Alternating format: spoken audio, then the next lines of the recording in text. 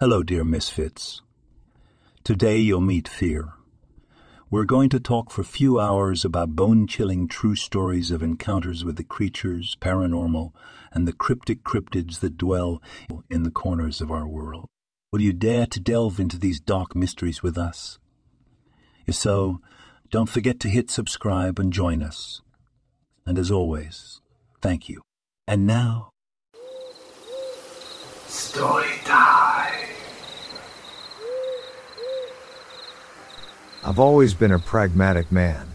I didn't believe in tales spun around campfires, or the whispers of shadows that live in the corners of one's eyes.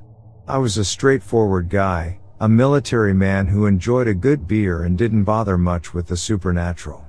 I was from Spain, but had moved to the States as a kid. I went to high school here, joined the military, and ended up stationed near the border. My Spanish came in handy, and I would often cross the border into Mexico. It was in Mexico that I met her, the woman who would become my wife. Back then, she was just my girlfriend, a beautiful enigma who I was just beginning to unravel. Her father was an enigmatic man himself, a drafting teacher at a local college and a firm believer in the paranormal.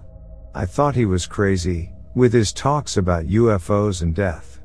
But he asked me one day if I believed in death. I told him we were all going to die. He clarified, no, the actual Grim Reaper. Do you believe in it? I laughed it off, thinking he was just trying to rattle me. But he was serious.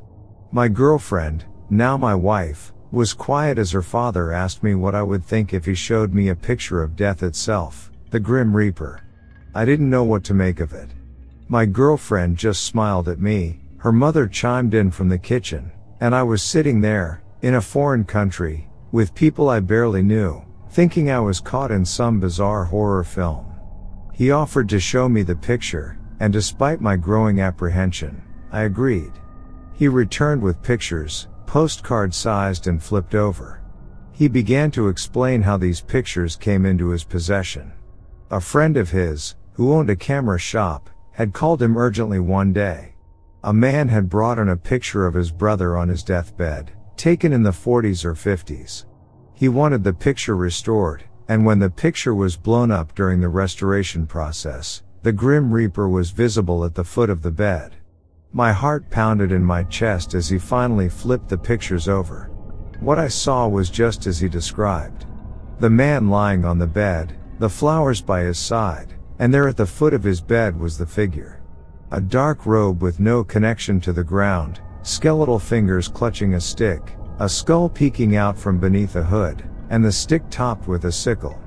I felt a chill run down my spine, my blood turned to ice, and I had to look away.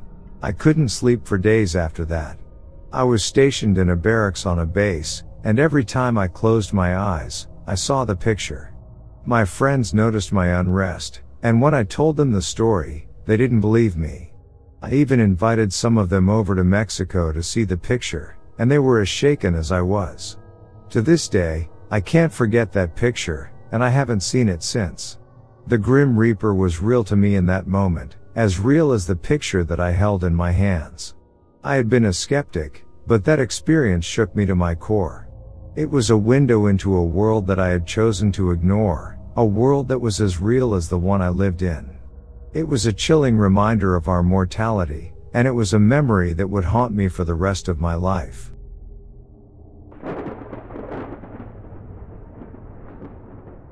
My friends and I decided to meet up for a casual chat in the park one afternoon. We were strolling through the woods, enjoying the fresh air and the sounds of nature when we came across some abandoned toilets. At first, we didn't think much of it. It was just another sign of urban decay, a forgotten structure lost in the midst of the woods. However, as we walked around to the back of the toilets, we saw something that made our hearts stop. Through the blurry glass, we could see what looked like a figure, an arm, and a hand dangling in the air. It appeared as if someone had hanged themselves, or worse, been hanged. It was a terrifying sight, one that instantly filled us with fear. We stood frozen in shock for a moment before deciding we needed a second opinion. We didn't want to jump to conclusions, But we couldn't ignore what we were seeing either. Spotting a passerby, we quickly called him over and asked him to take a look. We wanted to confirm if we were just hallucinating or if there was genuinely something there. To our growing horror, he saw the same thing. His daughter, who had been trailing behind him, also saw the same chilling sight. At their suggestion, we decided to report the matter to the police. The seriousness of the situation was sinking in, and we knew we needed to act responsibly. We quickly made our way to the local police station, where we gave them our details and explained the situation. They assured us they would send an officer to the location as soon as possible. As we left the police station, we couldn't shake off the eerie feeling. We had gone out for a simple meet-up, a walk in the park, and ended up stumbling upon something so chilling. The image was burnt into our minds, and the fear was still palpable. I promise to keep everyone updated as soon as we hear back from the police. We can only hope now that it's not what we fear it is.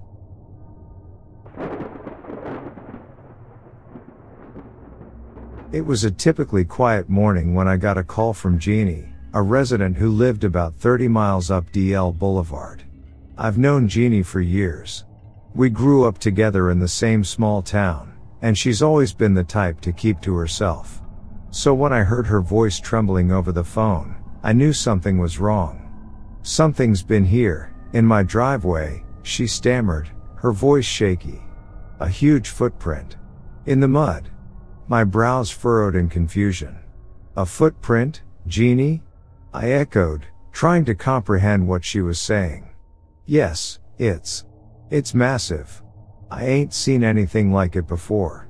I assured her I would be there soon and quickly set off in my truck, driving the familiar route up DL Boulevard. As I turned up Boundary Road, my mind raced with possibilities.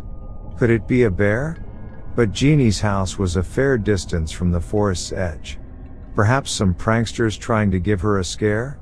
Pulling up the driveway, I saw Jeannie standing there, her face pale and her eyes wide with fear. She led me to the footprint, and my heart skipped a beat.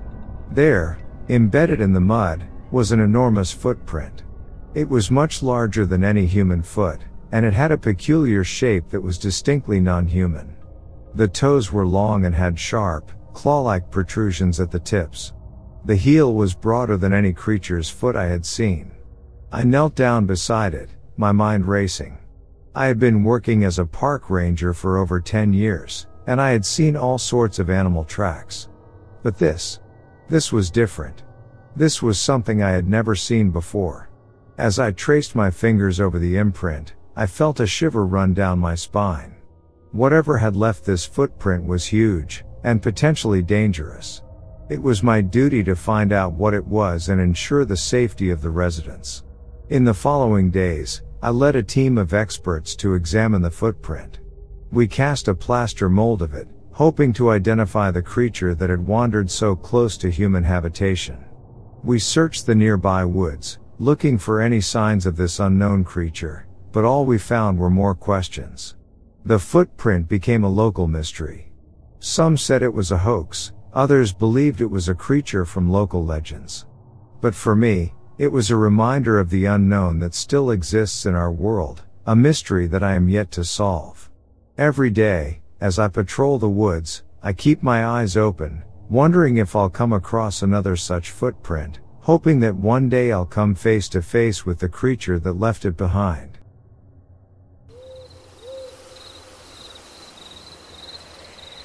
This story was told to me by my uncle, who happens to be a park ranger in Ontario. He frequently comments on how calm his work has been after pandemic, with fewer tourists visiting. However, there are still instances where he has to venture into the wilderness to check on things. One day, he had to navigate through the woods with a colleague due to reports of unauthorized individuals in the area. These reports were not uncommon, usually involving mean-spirited teenagers causing trouble. However, what made these reports peculiar was the description of people carrying unusual items like axes and animal skulls. It was just weird stuff, and my uncle knew that people could be pretty racist in those parts. Speculations arose that these individuals could be Algonquin people, as the park was situated on their land. The thought of unhinged people worshipping Odin in the cold wilderness of modern-day Canada seemed far-fetched, but my uncle couldn't ignore the strange occurrences. As they ventured deeper into the wilderness, they discovered odd symbols carved into tree trunks, remnants of trash, and markings on the ground. It appeared that people had been actively camping in restricted areas. However, despite their efforts, my uncle and his colleague never encountered any campers during their patrols. But there were always weird things left behind, like a cape, a helmet, and even a real sword, as if someone had been indulging in Nordic cult practices. There were also traces of incense and other religious paraphernalia. These findings only added to the mystery surrounding the area. One night, my uncle and his colleague decided to set up camp near a massive elm tree for shelter against the frigid winds that plagued the nights. They enjoyed a meal of heated beans and rice while exchanging stories. They maintained communication with a portable radio to stay connected with the base. At one point, my uncle excused himself to relieve himself in the woods while his colleague remained by the fire. As minutes passed, my uncle realized that his colleague hadn't returned. Concerned, he called out for him, but there was no response. The atmosphere in the woods had become eerily quiet, devoid of the usual sounds of the night. A faint whisper caught my uncle's attention from his right side. He strained to listen and moved in that direction, guided by the weak voice. It sounded like his colleague, but something felt off. The woods seemed too calm and quiet, giving my uncle an unsettling feeling. He called out to the voice, growing stronger as he ventured deeper into the wilderness. Then, he heard his colleague's voice, calling for help. However, my uncle sensed that something wasn't right. The tone and modulation of the voice didn't match his colleague's usual manner of speaking. It was an instinctual feeling that urged my uncle to proceed with caution. Armed with his rifle and flashlight, my uncle scanned the area, searching for any sign of his colleague. Instead, he came face to face with an unimaginable sight. Standing about 4 or 5 meters away, in a small clearing surrounded by tall trees, was a tall, genderless figure. Its thin frame and moose skull-like head with antlers made it clear that this being was not of this world. The creature moved closer, emitting distorted and crackly sounds that mimicked his colleague's voice. Fearing for his safety, my uncle fired a warning shot into the air before turning and running as fast as he could. The unearthly noise that followed him was unlike anything human. My uncle ran until he realized he was lost in the dark wilderness. He had to wait for daylight to find his way back to the trail, relying only on his dying flashlight. When he finally reunited with his colleague, John, it became apparent that John had experienced a similarly unsettling night. When my uncle returned to the campsite, nobody was there. John had heard my uncle's calls during the night and had also encountered strange noises that he couldn't quite comprehend. Concerned for my uncle's well-being, he waited anxiously for his return. In the morning, my uncle emerged from the wilderness, exhausted and disoriented. He recounted the events of the previous night to John, who listened intently, his worry growing with each passing word. They both believed that what they had encountered was something supernatural, possibly a wendigo. Although my uncle was not particularly religious or inclined to believe in such things, he understood the importance of respecting the rules of the wild. In the depths of the wilderness, where the line between reality and the unknown blurs, he realized that there are forces beyond our comprehension. From that day forward, my uncle and John never spoke of their encounter to anyone else. They carried the weight of that experience, knowing that some things are better left unexplained. The incident served as a reminder of the mysteries that dwell in the depths of the wilderness, hidden from the prying eyes of ordinary life. Even now, as time has passed, my uncle remains haunted by that encounter. The memory lingers, a constant reminder that there are realms and creatures beyond our understanding. It has changed him, instilling in him a deeper respect for the unknown and a sense of awe for the vastness of the natural world. Though their story may seem unbelievable to some, Those who have ventured deep into the wilderness understand that there are things out there that defy explanation. My uncle and John carry their experience as a testament to the mysterious and uncharted aspects of our existence, forever changed by their encounter with the supernatural.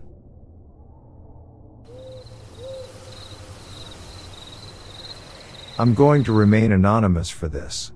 But, I had a signing of something that I can't explain in 2011 springtime.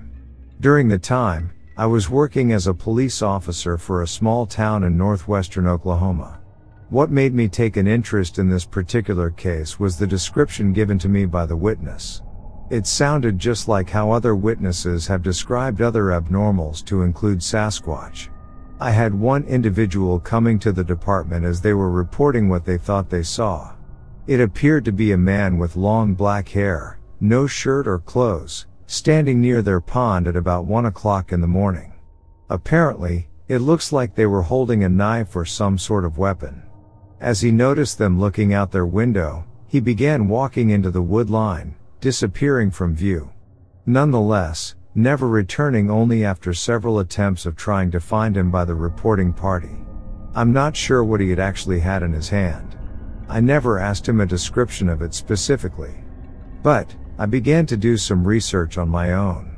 I came across several websites dedicated to Bigfoot sightings where individuals could almost describe perfectly with many others what they had seen.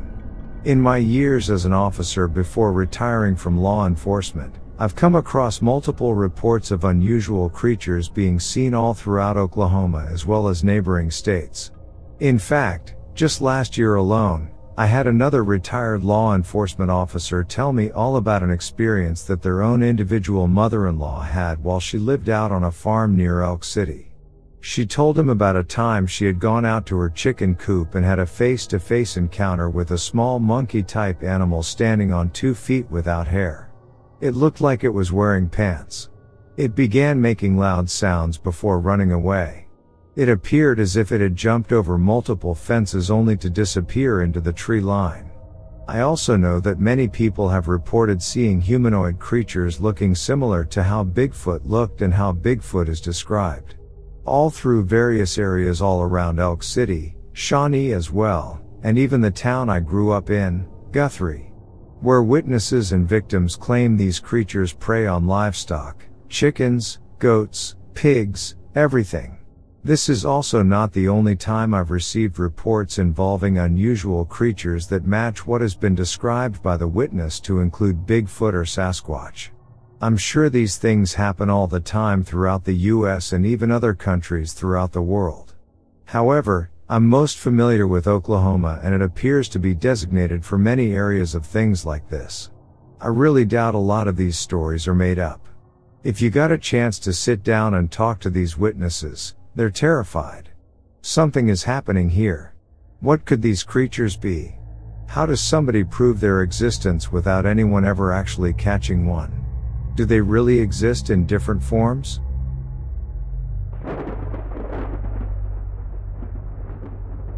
The Smoky Mountains National Park felt like a universe away from the concrete jungle of New York City that I'd always called home. The air was cleaner, the quiet more profound, and the sheer expanse of wilderness was mind-boggling. Ancient trees, like sentinels, stood tall, their leaves whispering secrets of centuries in the wind. The forest floor was a symphony of life, crackling underfoot with every step I took. My name is Rebecca Miles, though everyone calls me Becky. I was assigned to this park as a part of my community service sentence for a minor infraction. My task was simple: to monitor the illegal logging activities that had recently spiked in the area. But the reality of it was far more complex, and soon I found myself entangled in a web of events that felt straight out of a science fiction novel. It started with strange sightings, rumors whispered among the locals about a creature that resembled the mythical Sasquatch. I brushed it off as local folklore until one evening when I crossed paths with the unimaginable. There it stood, a hulking figure, covered in thick fur, with eyes that held an uncanny intelligence. The encounter was brief and terrifying. It disappeared into the forest, leaving me with a racing heart and a newfound realization: The Sasquatch was real. The situation escalated when the creature, or creatures, as it seemed there was more than one, started to show signs of aggressive behavior. Reports poured in about sightings near local communities, of livestock missing, and of an inexplicable fear among the residents. It dawned on me that the Sasquatch, like the other animals in the park, were losing their habitats due to the illegal logging. I was faced with a challenge unlike any other. Not only did I have to expose the illegal loggers, but I also had to pacify the Sasquatch and find a way to restore their habitats. The days turned into a blur of tracking the loggers, collecting evidence, and studying the patterns of the Sasquatch. The task was perilous, and many a time, I found myself narrowly escaping danger. Finally, armed with enough evidence, I reached out to the police. They were skeptical at first, but the undeniable proof made them swing into action. The illegal logging operation was busted, and a plan was put in place to restore the damaged parts of the forest. The Sasquatch, however, was a more complex problem. With the help of local experts, we managed to locate and confront the aggressive Sasquatch. The encounter was terrifying and intense. It ended with the Sasquatch's death, a resolution I was not entirely comfortable with, but was deemed necessary for the safety of the local communities. The police, while grateful for my help, made it clear that the existence of the Sasquatch was to remain a secret. They threatened me with serious consequences if word got out about our discovery. As I returned to my small cabin in the heart of the forest that night, I couldn't help but feel a sense of loss. I had entered this park a city girl with a punishment to serve, but I was leaving with a profound respect for the wilderness and its secrets.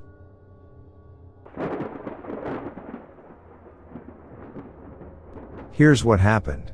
I was at work one day when my coworker started talking about a strange creature he had seen.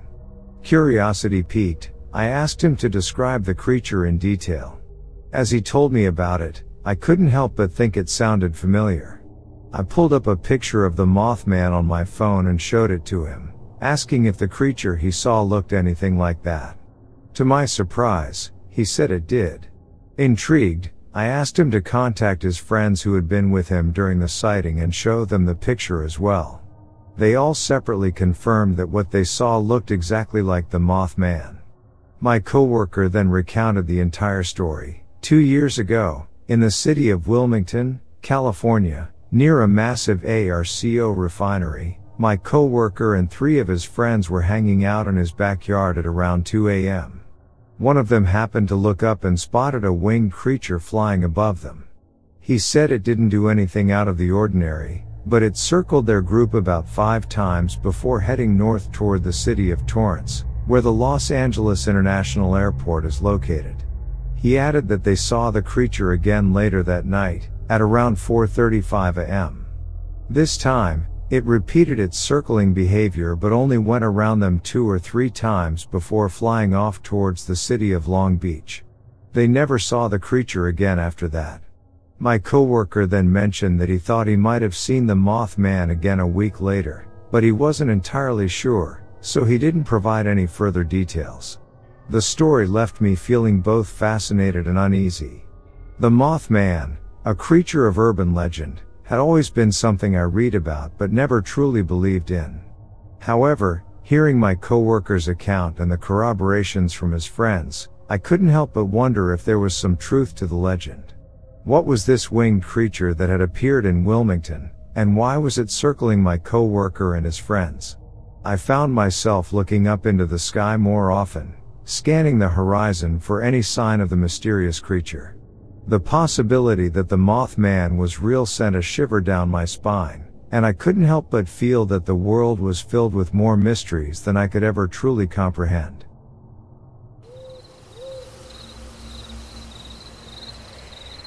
I want to share my story. Approximately 5 years ago, I was driving home from my job as a correctional officer at Cook County Jail in Chicago, Illinois. My shift ended at 11 p.m. and it took me approximately 35-45 minutes to drive home from work. As I always did, I would call my wife and let her know I was safe for my shift, and typically she would keep me company on my Bluetooth while I drove home. Every night when I drove home I took Midlothian Turnpike, a few blocks out the exit of the expressway. Midlothian Turnpike will also lead you to the location of Bachelor's Grove Cemetery. Please research Bachelor's Grove Cemetery.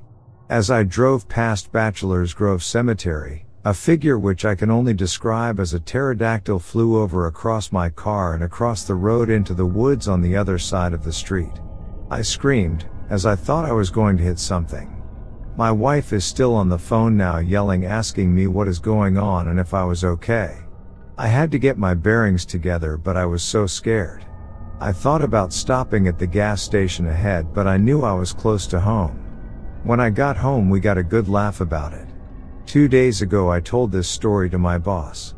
He asked if I knew what Mothman was. I heard of it but wasn't familiar on its stories. When I look back now, many things happened that I believe may have been a result of my encounter. I probably won't talk about this again, as I don't expect anyone to believe me and I don't want to feed it any energy to come back. Thank you for being open-minded. If any here would like to know more or know someone who may want this info, please message me here.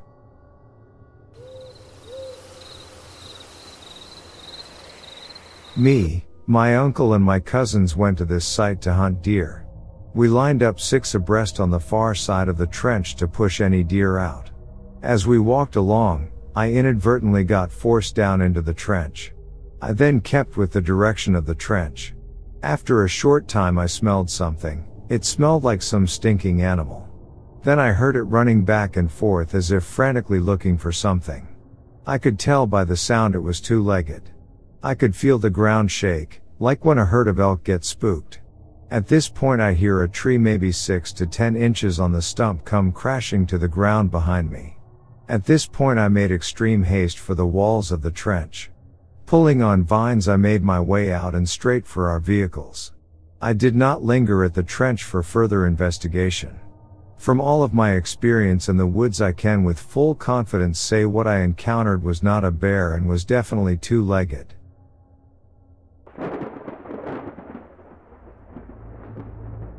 Hiking with a companion and 2 German shepherds around 9 a.m. in the Gov'T wilderness. Saw a large brown object moving fast through the understory, which was quite thick. Dogs chased the object. Both dogs had saddle packs. One dog had a tarp which was securely rolled and tied on the middle of his back. Dogs were gone about 3 to 5 minutes and came running back. One dog which had the tarp on returned and continued to run past us and ended up at the shelter, about 1 mile back where we had stayed the night, and was extremely scared. The other older dog stopped when encountering us and listened when we told it to stop, but was also very scared. Several things were unusual: the intense musty smell, something like a bull elk in heat but not like a bear either. The dogs fear as they have chased bears, coyotes, deer, elk and are never scared upon return. The tallness of the object, as it was way too tall for a bear or elk. Too quiet for an elk also. The untied tarp which was securely tied, but upon return of the chase the tarp was tied but just 1 knot. I tie good knots.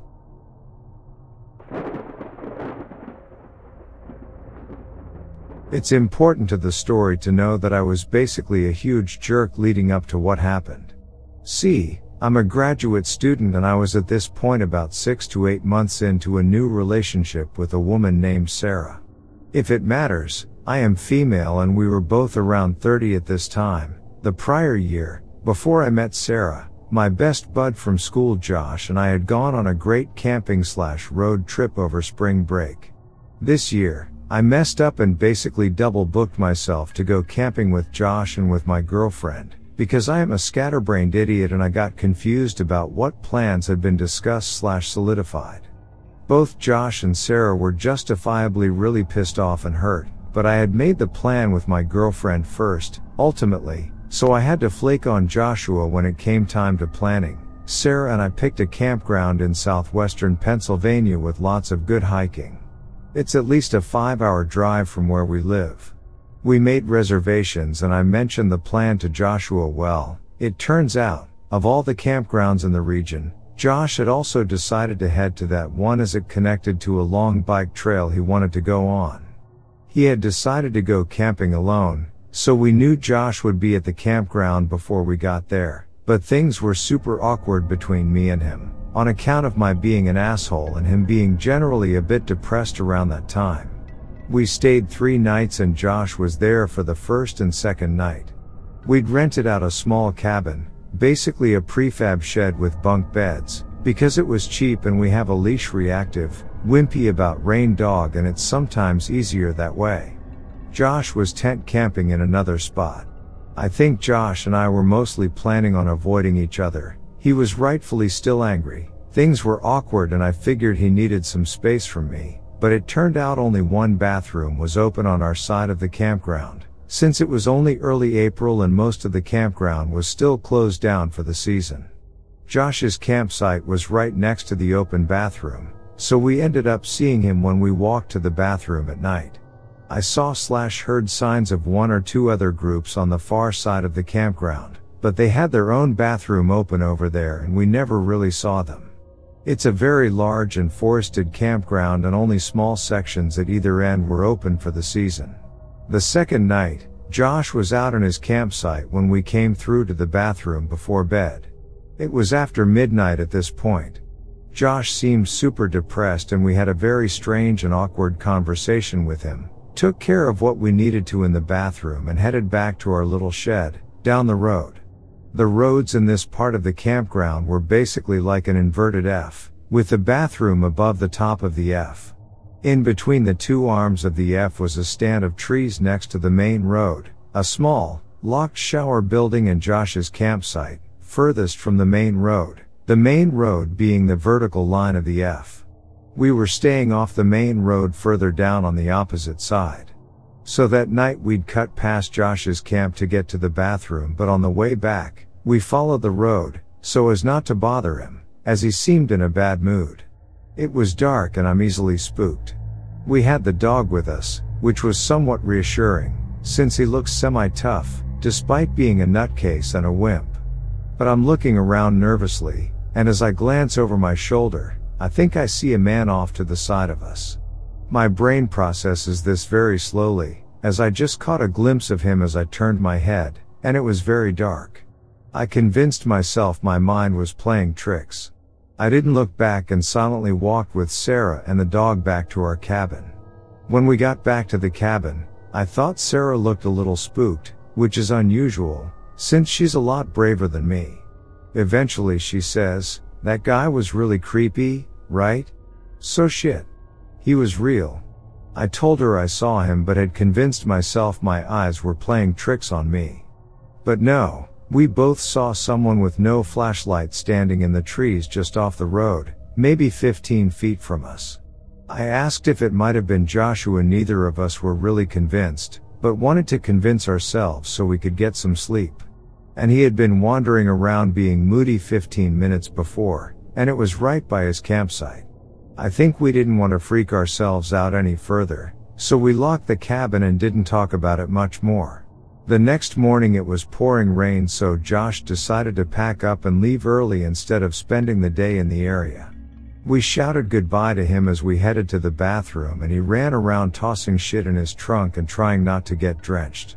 That night was a weekend and there was a big family in the cabin next to ours and everything felt far less spooky. But when we got back to town a day later, I texted Josh, asking him if he'd been lurking creepily in the woods. He said no.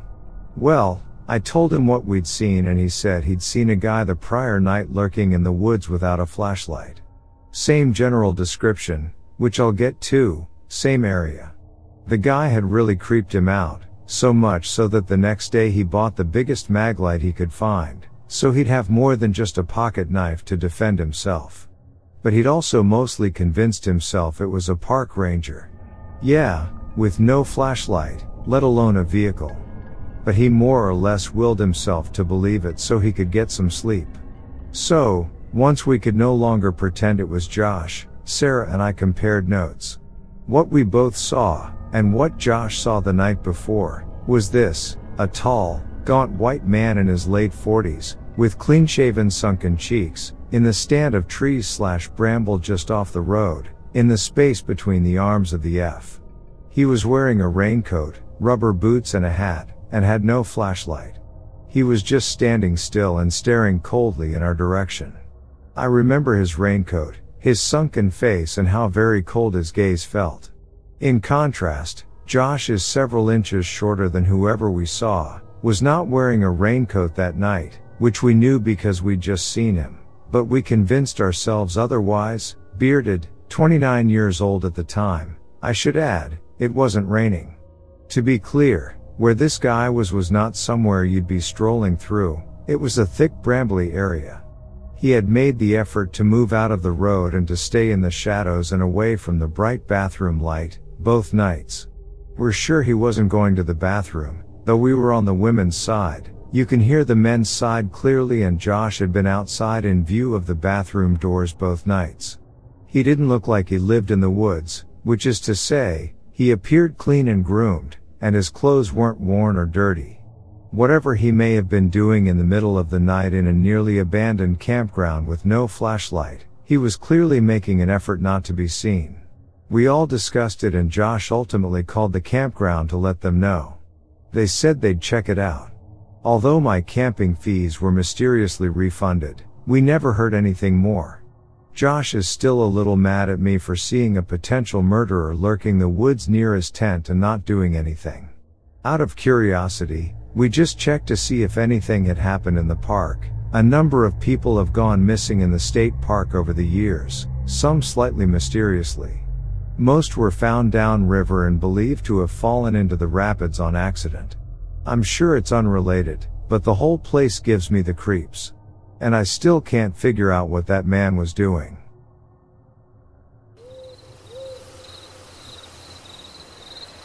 As Lorna, park ranger of the Green Lakes National Park, my days were usually filled with the routine tasks of patrolling and maintaining the park. But that particular evening was different. I had been off duty, indulging in a spot of elk hunting near the old growth, an area dense with towering trees that had seen centuries pass by. The sun was gently sinking, painting the sky in hues of orange and purple. It was my favorite time of the day in the park, a time when the hustle of the day eased, and the nocturnal orchestra started tuning up.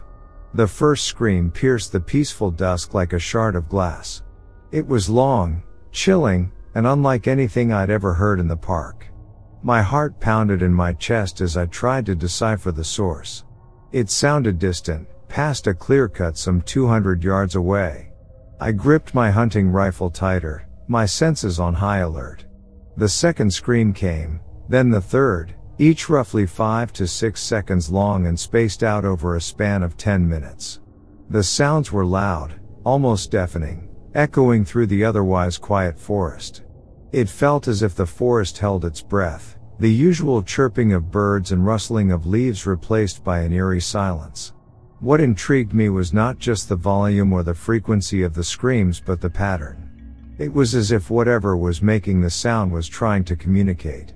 The screams had a certain rhythm to them, an odd cadence that sounded like a kitty. As a park ranger, I was familiar with the cries and calls of the park's wildlife, but this was something new, something foreign. Every instinct told me to retreat, to get to the safety of the ranger station. But my curiosity pushed me forward. I moved stealthily, my boots crunching softly against the forest floor. The screams had stopped, replaced by an unsettling silence. I felt the hair on the back of my neck stand up, a primal part of me acknowledging the unknown. As I neared the source of the sound, I took a deep breath, preparing myself for whatever was out there. The twilight had given way to the moon's pale glow, casting long, ominous shadows between the trees. I squinted, trying to make out any movement. But the forest stood still, as if it were holding its breath. Then, just as I was about to turn back, I saw it. In the clearing, bathed in the moonlight, was a creature. It was unlike anything I had seen before, a being straight out of a folk tale. As our eyes met, it let out a scream, the same chilling kitty that had led me here. I held my breath, my grip on the rifle tightening. That night, I came face to face with the unknown, and it changed my perspective forever. The park was not just a job anymore, it was a land of mysteries waiting to be discovered, and I was its custodian.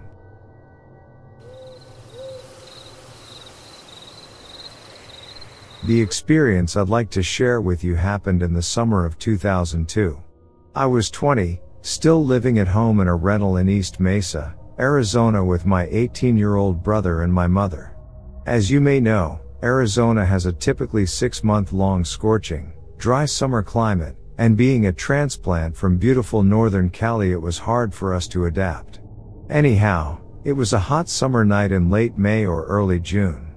My brother had just graduated high school and I was working full-time during the day. We spent our evening talking and laughing and playing music. It really was a memorably enjoyable night. At about 10:30 I noticed that the front porch light had again burned out, as it had been doing for about 18 months prior to that. In fact, both of the lights over the driveway and 3 lights in our backyard were continually ceasing to function, and it seemed I was always buying bulbs and expensive strobe light bulbs. I don't know if this is somehow connected to what happened next. First, I must add that our front door was set back into the house with the garage protruding. Our front yard was much deeper than the backyard and was overshadowed by 3 velvet mesquite and a chinaberry tree, and various species of cholla cacti. So the street light did little to penetrate the den of darkness. I turned the lamp light to my bedroom, which was really an office nook right next to the front door, which had a large lattice picture window with run-of-the-mill blinds. I opened the blinds and the light flooded the wall of the garage. What I saw made my skin crawl. There on the stucco wall was something. It was only about 10 to 12 feet from where I was standing. The only way to describe it was that it looked like a giant headless moth. I called my brother over excitedly. I clearly remember our conversation. "What do you suppose that is?" "I have no idea. It must be a bat of some sort. But we only have micro bats here in Arizona. And I have always heard that bats hang upside down. I guess it could be a giant moth. We do live in the desert. I thought moths were attracted to light.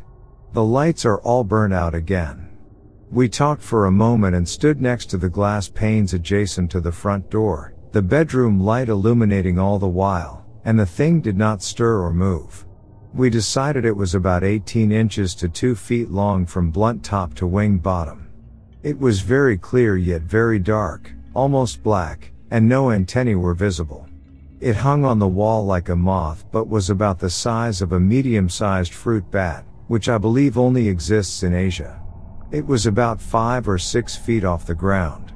My mother came and had a look and shuddered and refused to stand near the door. We were both young and curious, and my brother said, "Let's go have a look at it then." We swung the door and security screen open and he took a step over the door jamb. I was suddenly struck with an unreal, unearthly fear and grabbed his shoulder. He looked back at me and later said I had the most wholly terrified look on my face that he had ever seen. I am afraid and tingly even writing this. Without a word, he stepped back inside and we locked both doors and closed the blinds and camped out in the living room, only going to sleep after several thoughtful conversations. The very next morning at sunrise I went out to the wall with a tape measure, and my brother and mom stood at the door and directed me as to where and how high and how long this thing had been planted. There was no trace of anything. The dust on the stucco looked the same all around, with no residue or anything. When they were both satisfied with the positioning, I read the tape measure, 28 inches. My mother walked back into the house and has absolutely refused to speak of it since. My brother and I are both keenly interested in animal/insect/plant life via books and media, and I have taken an MCC course in Southwest biology, and neither of us has ever seen or heard of anything matching its description. My husband was raised here and said the only thing he could think of that size was an owl, but this was no owl. What was it? Perhaps it is a real animal we could not identify. Has someone had a similar experience or know what it could be? We are not exaggerating, people. We are level-headed and analytical. Thank you for your time.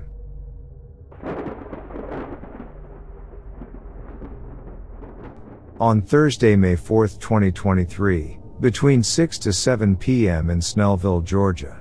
I was standing outside the police station and saw a shiny brown cigar-shaped object flying vertically northeast.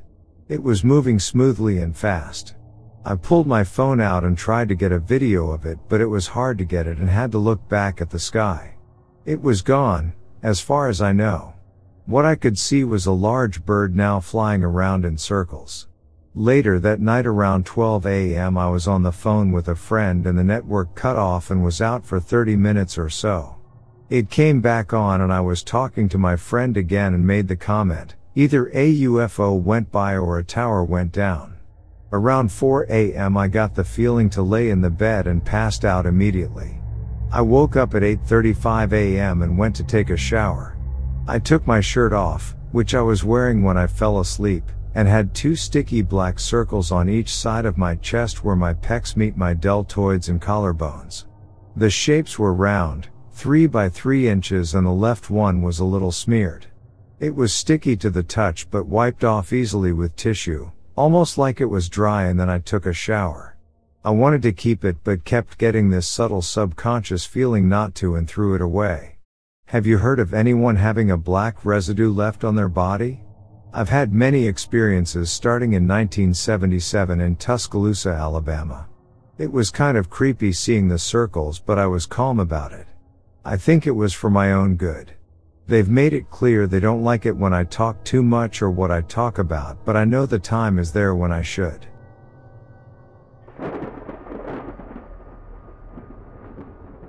I'm from a real small town in Florida called Weehawken. It's in Gulf County, about 50 miles southwest of Tallahassee on the Panhandle. The area has lots of lakes and rivers. We lived on several acres in the middle of nowhere. We had dirt roads my whole childhood. At the time we had a single wide trailer. Lots of people in our community were complaining about an upright creature terrorizing them at night and stealing livestock and pets. My parents were city folks that moved into the area before I was born and opened a business, so my parents told me it was just stories to scare us because we were outsiders. At the time when this happened, I was 14 years old and I had a younger brother that was 5 years old. One night in October 2004, my dad and I were watching TV. My brother was in bed. My mom was in the kitchen. We had one bedroom and I had to pass the kitchen and my brother's room to get to the bathroom. My brother was sitting up in bed and he was crying. I tried to console him because I didn't want to get him in trouble for not sleeping. He whispered to me a man was looking in his window. I looked out the window and to my horror I see a pair of yellow glowing eyes watching us.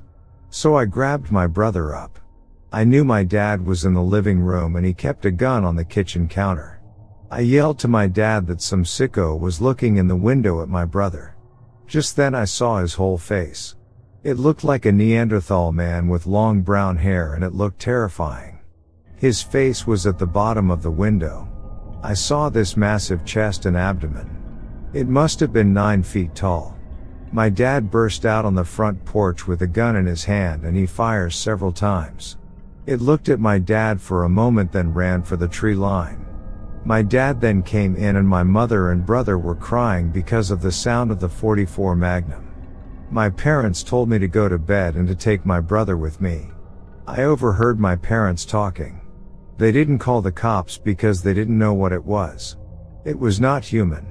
My mother told my father, tomorrow I want all the trees gone, not a single one taller than you can stay.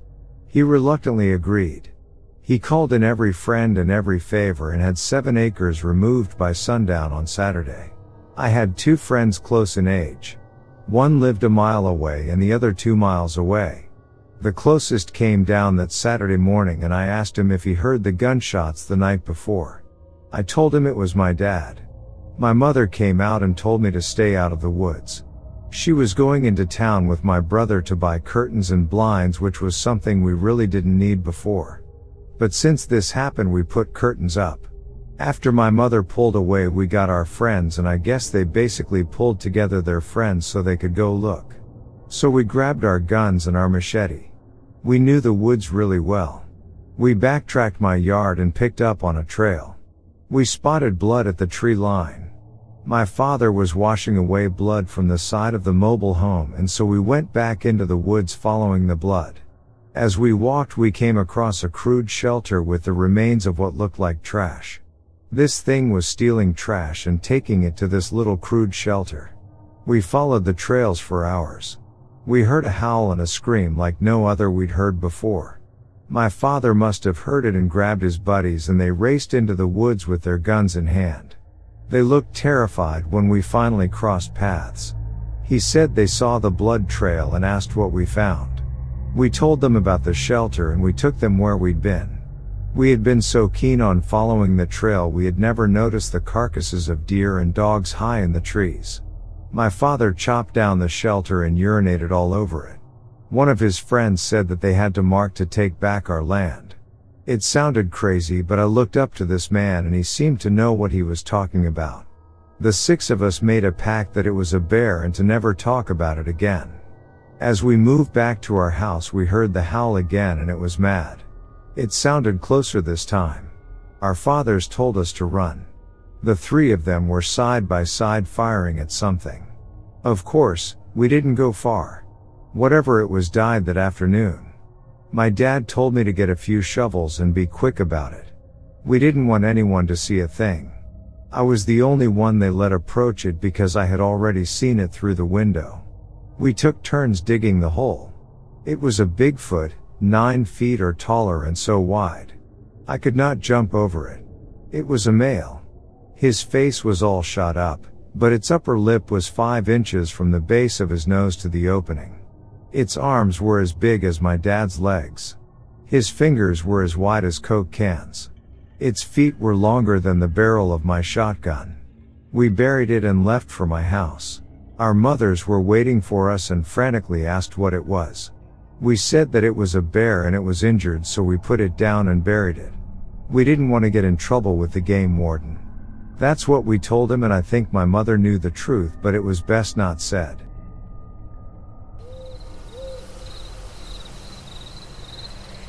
Back in 1993, my mom, older sister, and I were at the public storage in Hoffman Estates, Illinois, putting some things into storage.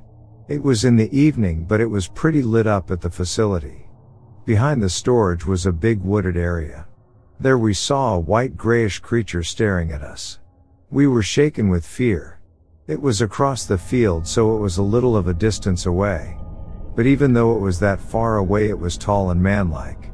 My sister screamed so loud after her initial shock wore off, and this thing turned around and leapt over the fence and landed on the other side on 2 feet and then ran into the woods. This fence was about 6 to 8 feet high at least. So we knew this thing was not human. It was pretty scary. We told everyone about it. People joked, of course, but to us, it was no laughing matter. It scared us so much that my mom had the movers move all of my sister's stuff out of that storage. We were convinced that we saw some sort of Bigfoot.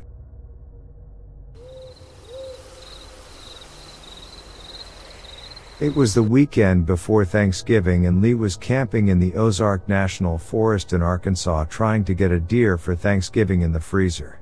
It was an annual tradition for Lee to venture into the same woods he hunted with his dad every year before he died.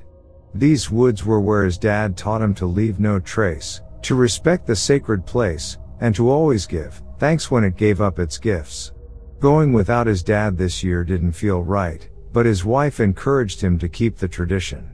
Lee finished up his sandwich, cleaned up camp, grabbed his gear, and started walking into the woods.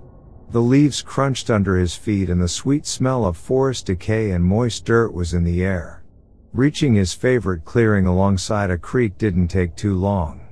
He set his pack down and started checking the game trails leading to the clearing from the forest, deciding which way he would go next. Once he made up his mind, he returned to his pack, pulled out an apple, and left it on the rock in the center of the clearing before heading down the game trail. He remembered the first time he went hunting with his dad and saw him leave a pile of apples. It was always Arkansas black apples from their tree back at home. His dad told him that when the forest gives you a gift, it's only fitting to leave a gift as well. It felt mystical as a child, but now that Lee was a grown man, he believed that apples were like his dad's lucky pair of hunting underwear. His dad was very successful hunting deer, and always seemed to show up near him. So he decided to keep the tradition, at least the apple part. His dad took his lucky underwear to the grave. Lee started chuckling as he walked along the creek when he recalled the horrified look on the mortician's face when he handed her the lucky underwear. They were patched with many pieces of fabric over the years, often flowery remnants of his sister's dresses. His dad may have been a mountain man, but he was buried with roses on his rear end. His chuckle had turned to a laugh when suddenly a red fox ran past him and a rock landed on the ground in front of him, rolling forward on the ground. He gripped his rifle tighter as he turned around to confront whoever threw the rock. He couldn't see anyone nearby, so he lifted his rifle to his shoulder and started looking in the direction the rock had come from through his scope. Near the entrance to the clearing, partially behind the large oak, was a large figure. A little scared but mostly angry, Lee yelled "Hey" at the figure. The figure stepped out from behind the tree and Lee realized what he was looking at. In his sight was a creature standing on two legs covered in shaggy brown hair. It was clearly a male and had broad, massive shoulders that led to a head with tiny neck in between. He could see the creature's eyes blinking through the scope. He was sure he wasn't looking at a human, but he still asks, "Why'd you do that?" The creature bellowed a strange roar, louder and different than any noise he had ever heard in these woods before. Lee's hands were shaking as he watched the creature through his scope. The thought came to his mind, this is your chance. He tried to be a good provider for his family, but there was usually more month left than paycheck. If he shot this creature, he was guaranteed a payday. There had even been a TV show offering a huge bounty for just a little proof. A body would be worth more. They could replace his wife's death trap of a car, college savings for the kids, and fewer trips to the thrift store. Just one shot and they would finally have their heads above water. His father's reminders about only taking what you need whisper in his mind. Lee took a deep breath, whispered, "I need this, aim center mass," and pulled the trigger. The creature grunted and screamed as it grabbed at its side. He could see the blood dripping between its fingers as it turned and ran. The creature wasn't running very fast, but it maintained its distance from Lee. It crossed over a river and climbed up the limestone cliff running along the river, climbing into the mouth of a bluff shelter. Lee knew he would be at a disadvantage if he tried to climb up to the bluff shelter, but he couldn't see into the shelter from his location on the ground. He backed up and watched the creature in the shelter through his scope. It was too far away to take a second shot, so he stayed there observing the creature's actions. Lee could see the creature leaning against the side of the shelter, taking deep breaths. If the creature died there, the body would be safe. He had been watching for about 10 minutes through his scope when he noticed a gray figure at the creature's side. He could see gray arms moving as the wounded creature was gesturing toward the wound area. The gray figure put its hand down on the wound and the creature screamed in pain. Lee felt a twinge of guilt, feeling sorry for the pain the wounded creature was suffering. "Oh God, why didn't I get a clean shot?" he thought. The wounded creature sat down and put its back against the shelter wall. From the opposite side of the shelter, he saw another dark figure approach the wounded creature and fall to its knees. It rested its hands on the wounded one's legs. Its lips moved as if talking. It stood back up and turned around as a small figure ran up to it. It leaned down to pick up the smaller figure and Lee could see pendulous breasts hanging. He realized this was a female, a mother. Lee lowered his gun, trembling with the realization of what he had done. "I shot the father. I may have killed this little one's father." Guilt washed over him. He would never do anything illegal to help his family financially, but he couldn't shake the feeling that what he had done was akin to murder. This mother was picking up her child just like his wife picked up theirs. This mother appeared concerned about the wounded creature just like his wife would be. If they had no shaggy hair, someone might even confuse them with humans. "I'm a murderer. What was I thinking?" He dropped to his knees. Lee looked back up through his scope and saw the wounded one standing up again. A mass of leaves where the wound was. The mother was cradling the young one's head on her shoulder. Both were looking down at him. Emotions overwhelmed him as tears ran down his face. He knew his dad was looking down on him too. He set his gun down and put his face in his hands. He was no better of a man than a poacher. He cried until the tears wouldn't come anymore, then stood up. When he looked up at the bluff shelter, there was nothing there. He lifted his rifle back up and looked through the scope. Nothing. He scanned the rest of the area along the limestone cliff and river, but the family was gone. He lowered his gun and turned away, walking back the way he came. He knew he had made one of the biggest mistakes of his life, but he also couldn't shake the idea that this was just a bad dream. He walked back to the clearing where he had left the apple on the rock. Even from the clearing he could see the white flesh exposed against the deep red skin of the apple. A single bite was missing and there was a trail of blood near the rock. He walked out of the woods sick, knowing that what had happened was real. Lee would return to these woods every year unarmed, with a pile of Arkansas black apples and an apology. Wildlife would dart through the clearing past him, but he refused to hunt at this location anymore. He had violated the trust his dad had built, and he wanted to build it back for his own kids. Lee didn't know for certain if his dad knew about these creatures existing, but Lee had a feeling he did. His dad's patchwork flowery lucky underwear would always be a mystery, but he finally understood the importance of his dad's gift of apples.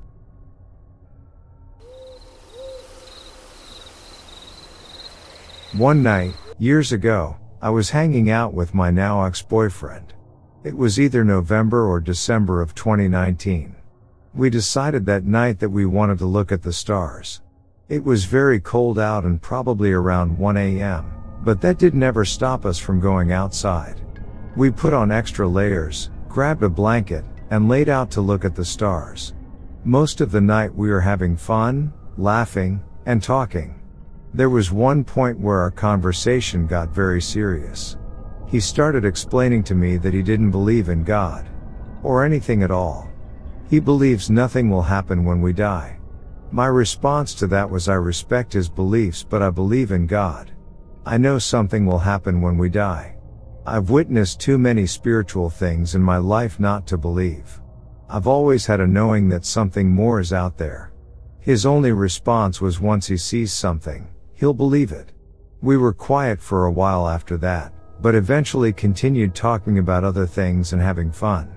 That's when I saw something in the sky. What I saw was a massive pair of wings gliding directly above me. It was at least 18 to 20 feet. I couldn't make out a head, legs, or tail. Just a massive pair of wings. It was dark and hard to see, but the wings had a subtle glow, just enough for me to see it. It almost looked see-through, but also glowing. It can't be for sure though. It was a shocking thing to see. I wasn't necessarily horrified, but I was in complete awe. I didn't feel anything negative. My ex wasn't paying attention at first. I shouted at him to look up. When he did, he immediately started panicking. He was swearing and freaking out. The pair of wings wasn't there for long. It just flew above us, then above my house, and seemed to disappear or just fade into the darkness. As it was flying, it only flapped its wings once. So really it was gliding.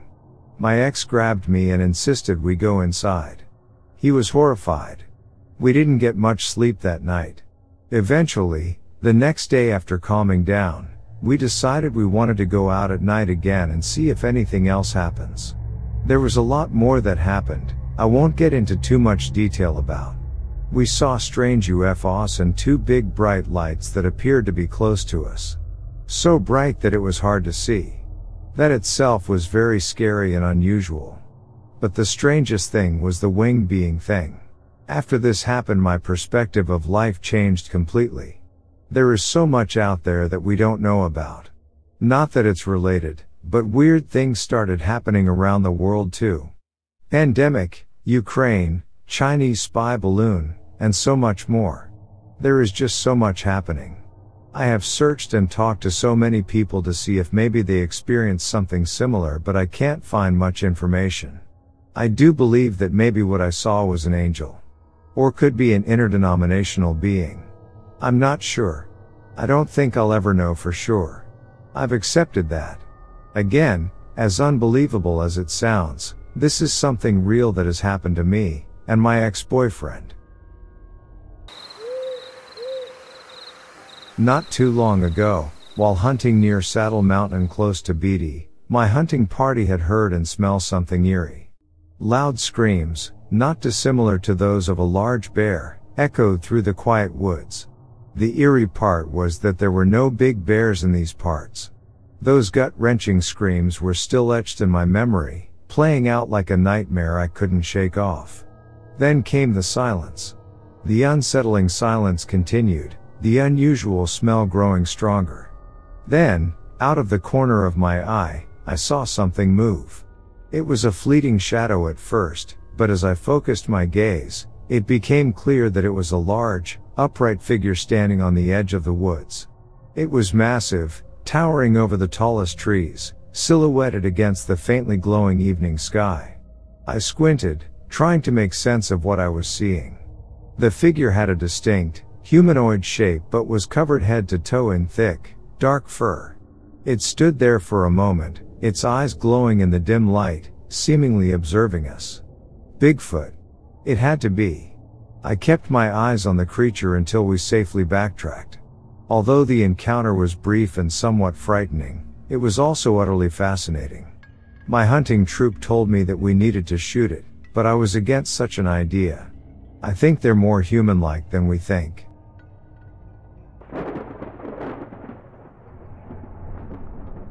The legend of the Skinwalker has always sent shivers down my spine.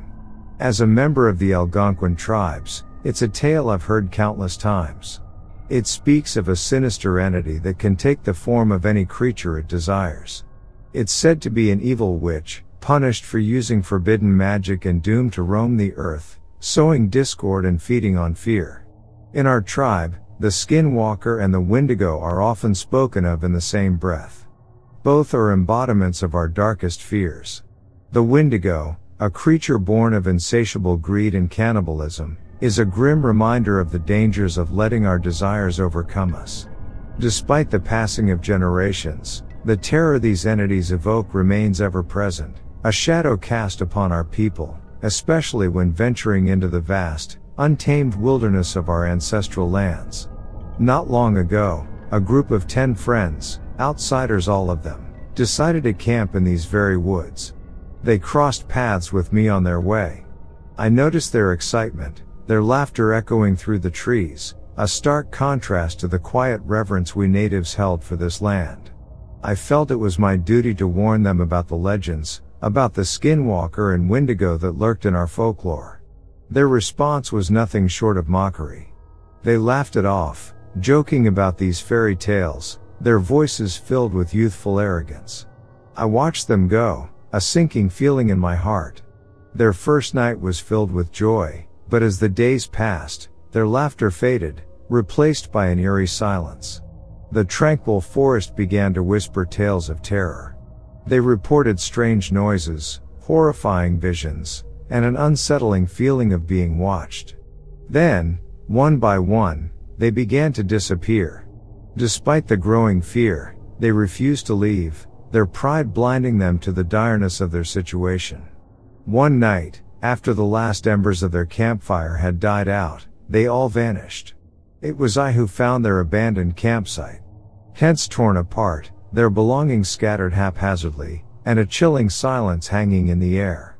Search parties were formed, and after days of combing the forest, we found them. Their lifeless bodies were a grim testament to their hubris. The legend of the Skinwalker and the Wendigo is not just a story, it's a warning, a lesson about respect and humility. These friends learned it too late. Their fate serves as a chilling reminder to all who dare to venture into these woods, ignorant and dismissive of the ancient spirits that dwell within.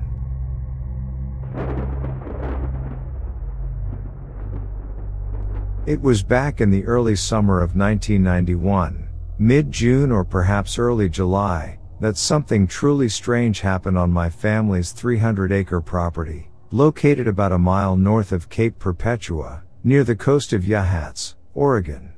I was driving down our private access road. There were some hikers further ahead, enjoying the tranquility of the dense woods surrounding us. That tranquility was abruptly shattered when a massive creature darted across the road in front of them, disappearing into the underbrush as quickly as it had appeared. I can still remember how the sight of it took my breath away. It was enormous, about 9 feet tall, covered in long, brown hair. But what was most astounding was the speed at which it moved. One moment, it was there, standing in stark contrast to the lush green of the forest, and in the blink of an eye, it was gone, swallowed by the foliage. No sound accompanied its passage, no rustling of the leaves, no crackling of the twigs beneath its weight, and there was no distinctive odor that lingered in its wake. The creature left behind a single, blurred footprint. I didn't bother to measure it. The details of the print were far too vague to make out any useful information. But the sight of it, so striking in its alien quality, cemented the reality of what I'd just witnessed. The sighting occurred in the late afternoon, around 4 p.m., with plenty of summer daylight left.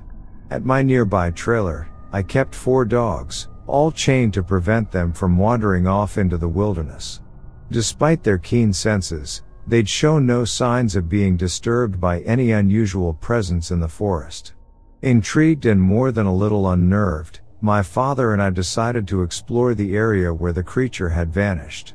There, deep within the forest, we discovered a small pile of oyster shells. They didn't seem old enough to be remnants of an old Indian shell mound, despite those being common in coastal areas. Confused and fascinated, I decided to share my experience with a friend of mine, a park ranger named Tim. He was a seasoned man, someone who had spent years patrolling the dense woods and had seen more than his share of wildlife. Despite being initially skeptical, Tim listened to my story and agreed to investigate the unusual find of oyster shells. I'm not sure what I expected him to say. Maybe I hoped he would confirm my suspicion about having seen Bigfoot, or perhaps dismiss it as an encounter with a rogue bear. But Tim, with his calm demeanor and sharp eyes, simply stated, "The woods hold more secrets than we can fathom, Steve. We might never know what truly happened here, but that's okay. It's part of the magic."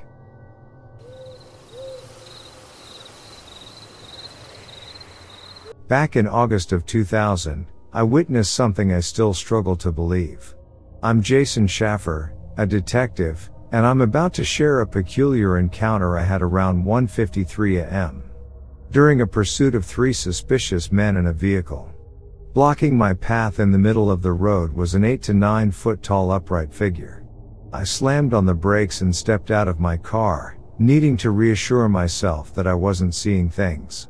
As soon as I did, the creature bolted, probably at a speed of 40 to 50 miles an hour, and was clear across the highway in a blink. For more than half an hour after this encounter, I couldn't stop my hands from shaking so much that I couldn't even hold a cup of coffee. That location has been off my travel routes ever since. Many speculate that the entity I saw was some form of Bigfoot, but given the lack of other reported sightings at the time, I can't definitively say that's what it was.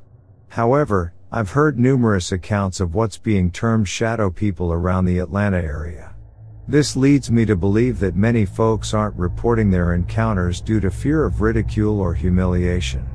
Some may not even recognize the existence of these entities. I'm convinced there are countless people who've experienced paranormal phenomena without realizing it, due to a lack of prior knowledge about these occurrences. That's the reason I'm sharing my story here.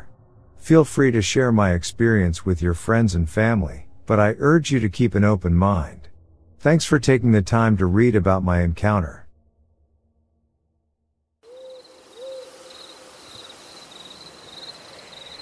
I've got this buddy who spent a few years working as a forest ranger in the US.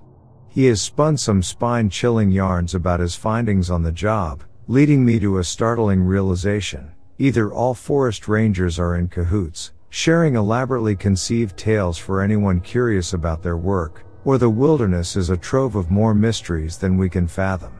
One tale that continues to occupy my mind rent-free is about this bizarre pit he discovered deep in the forest.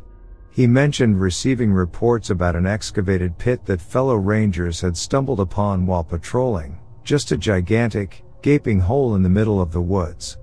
Being the curious type, he decided to investigate, and sure enough, he found the pit. A cavity in the earth about the size of a car, with an oddity at its center, a vintage record player in seemingly perfect condition. My buddy brought the relic back to the office, and the rest of the team filled the pit in. The record player became a forgotten mystery when no one came forward to claim it. A week later, they faced a reprimand from their superiors for failing to fill the pit, news that left my friend bewildered. He knew he and his colleagues had done so. However, they were met with undeniable evidence to the contrary when they returned to the site. The pit was there, untouched, without a trace of the soil they had used to fill it.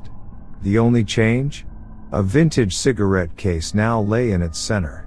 My friend once again filled the pit, half assuming that there was some mischief at play, maybe some ritualistic actions. But it didn't add up. Again, nobody inquired about the cigarette case. So, naturally, he kept it. Days later, reports came in. The pit was back. The Rangers were tired of the games. They took a small security camera with them, intent on catching the pit excavator. What they found this time was a small, old, leather-bound notebook. They installed the camera, filled the pit, and left.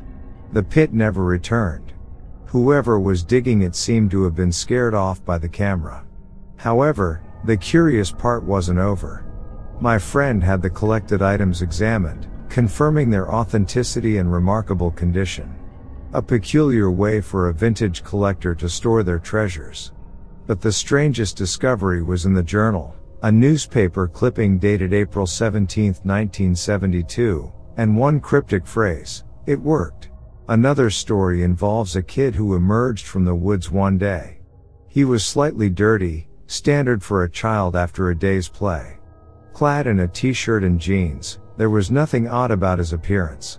The Rangers found him and took him to one of their offices to inquire about his parents, his presence there. He said he had lost his family while chasing a beetle in the woods. The kid seemed normal, but he had a unique accent, making English sound like a well-learned second language. When asked for his parents' names, he replied with K98 and D54. They probed for their real names, but he just kept repeating those alphanumeric sequences, confused by their questions. They tried to ask him for his parents' contact numbers, how long he had been lost, or any other identifying details, but to no avail. All the questions seemed foreign to him. Suddenly, the boy announced that he had made a severe mistake, bolted from the office, and disappeared into the forest. The Rangers pursued him, but he was too swift. They searched the forest extensively but found no trace of him. Search and rescue teams were summoned, missing posters were distributed, social media shares were circulated, and the police even got involved at some point. But the child was never seen or heard from again. After searching extensively and covering as much terrain as possible, they found nothing, not even a footprint.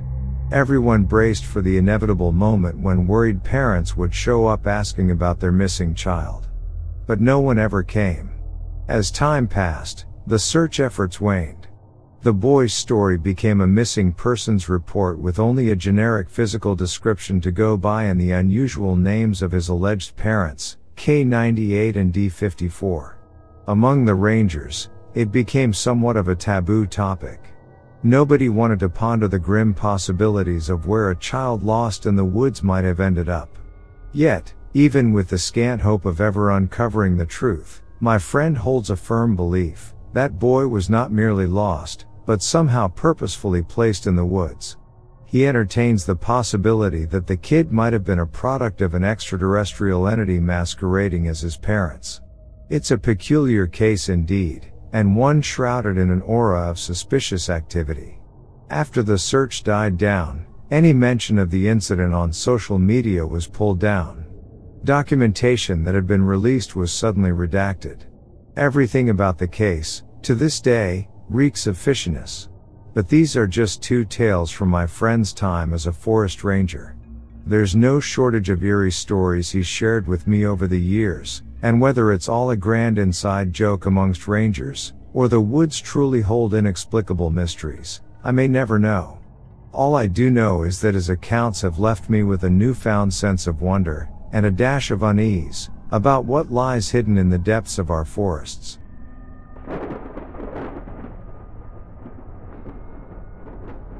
One August, I ventured into the dense woods near the Three Sisters Wilderness with a rather unique friend of mine, Roy. You see, Roy claims to be a psychic who can communicate with Bigfoot. Yes, Bigfoot. He lives his life in a way that echoes the habits of this elusive creature and has had what he calls great success with it. His house, he once told me, was brimming with documentation. He didn't care for publicity or approval. He knew Bigfoot was real, and that was all that mattered to him. As we ventured deeper into the forest, Roy began to speak out loud to the air around us. He claimed he was communicating with Bigfoot, saying, "He's a friend of mine. You can trust him. He's not going to hurt you," referring to my presence. For 15 minutes, Roy spoke, and with each pause, a series of chirps answered him from the dense foliage. Chirp, chirp. It echoed through the silent woods. According to Roy, the chirping sounded as though it were originating from some sort of cavity. While I stood there, trying to wrap my mind around this peculiar conversation, Roy mentioned his friend Gov'T. Gov'T apparently serenades Bigfoot with songs on his guitar. I found myself wondering what sort of tunes Bigfoot prefers. Once we returned to our old-style ranch pickup, Roy was astounded by the plethora of footprints surrounding it. His only response to my obvious shock was a smug, "I told you they were here." Despite his claim of communication, Roy never saw Bigfoot that day. We explored further and discovered a large area where the trees were entirely stripped of their bark and leaves. It was an eerie sight. Roy didn't know what kind of trees they were, but he theorized that Bigfoot had stripped and eaten all the bark and leaves. As evidence, he showed me a patch of young cedar trees near what he called Bigfoot Mountain, where the bark had been similarly stripped away. Even though I never witnessed Bigfoot myself, that peculiar adventure with Roy in the woods was something I will never forget. It made me question what I thought I knew about the world and opened my mind to the mysteries that might still be hiding within the depths of our forests.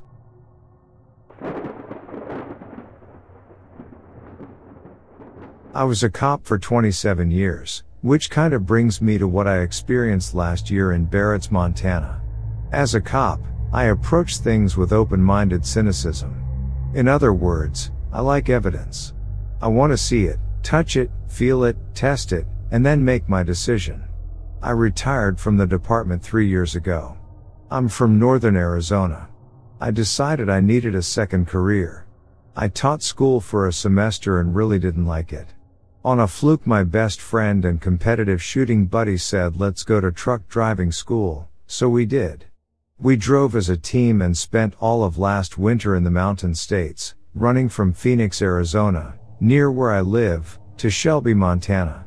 We used to overnight in Barretts, Montana at a Sinclair station with a cafe, a small store, and parking for about 20 semis. It was a regular stop for us, so I was familiar with the area.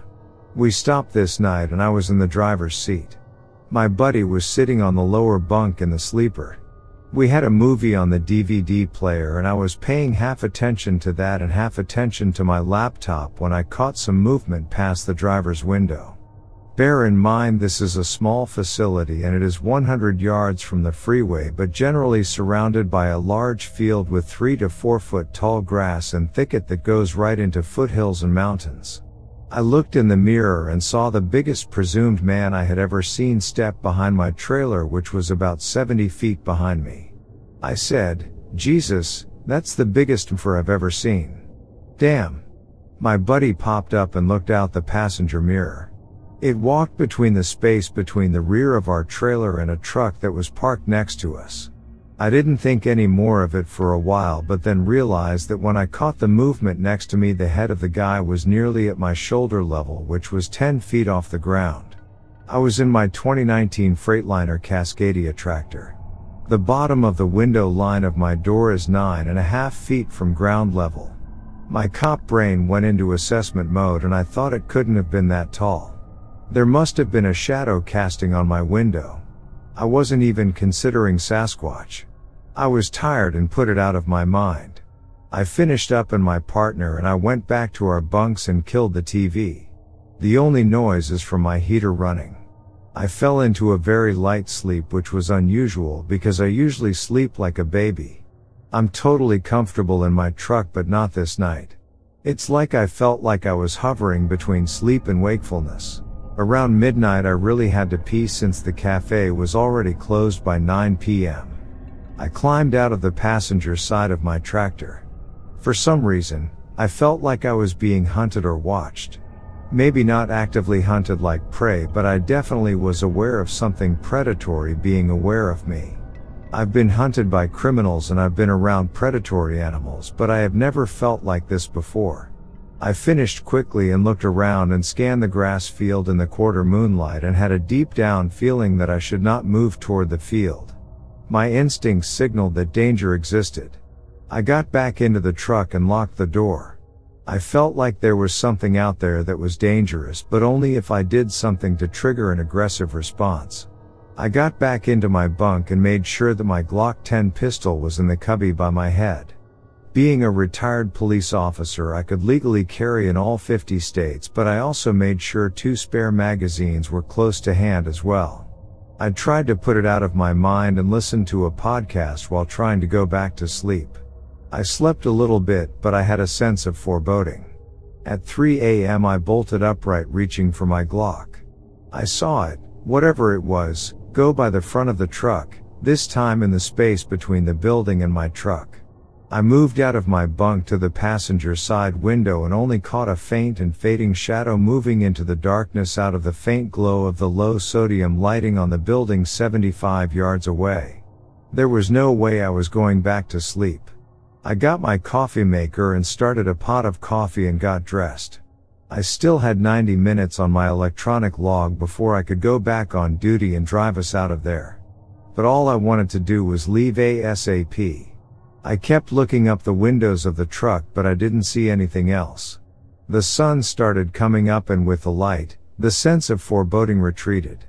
I could see all around the truck and the few other trucks parked in the lot and out into the grass field and up to the building. My buddy asked why I was up so early. I told him what I had felt all night, and he quietly said, "Me too." When the sun was fully up, I walked all around the places where I'd seen it. I was using my cop brain again and realized that the hard-packed gravel would hold no tracks, especially as cold as it was. I walked to the edge of the grass field and there was a trail. It was a game trail where I'm sure deer moved through. There were no large footprints visible. When the cafe opened for breakfast, my buddy and I went in to eat. We tried to figure out what we'd experienced and seen. I am firmly convinced that I saw a Sasquatch. I took the known and the unknown and the puzzle pieces and put them into one logical assumption that could be made. At any rate, we decided to put a day of driving between us and Barrett's and get to a larger truck stop or terminal.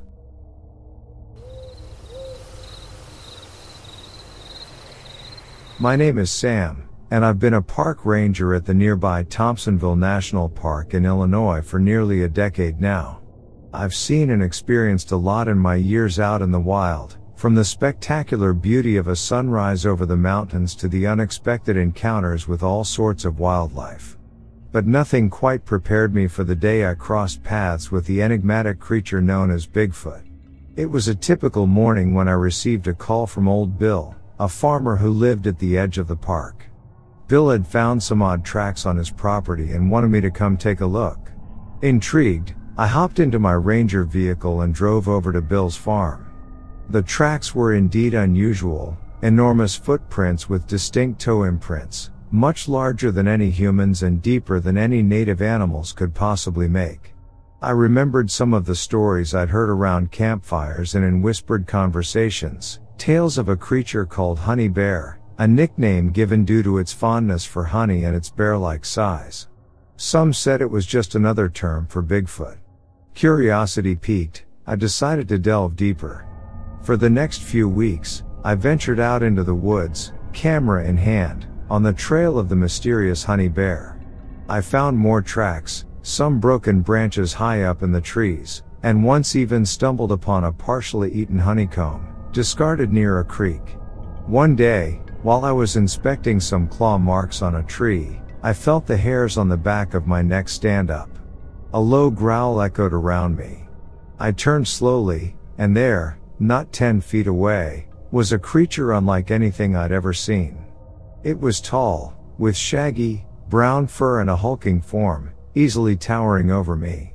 I could barely breathe as I slowly lifted my camera, but just as I was about to snap a photo, the creature turned and disappeared into the forest with a speed that belied its size. All that was left was the rustling of leaves and a sense of awe. Whether or not what I saw was the legendary Bigfoot or the honey bear of local lore, I couldn't say for sure. But I can tell you this, there's more to the wilderness than we know, and sometimes, the mysteries are what make it truly magical.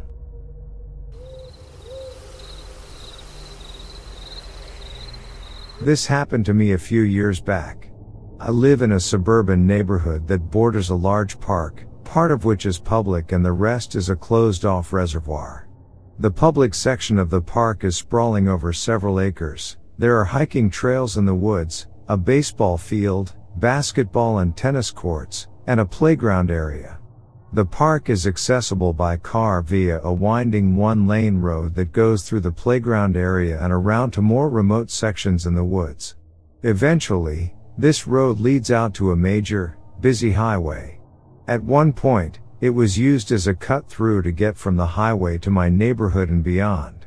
Nowadays, there are several much larger access points to the neighborhood and the cut-through is seldom used.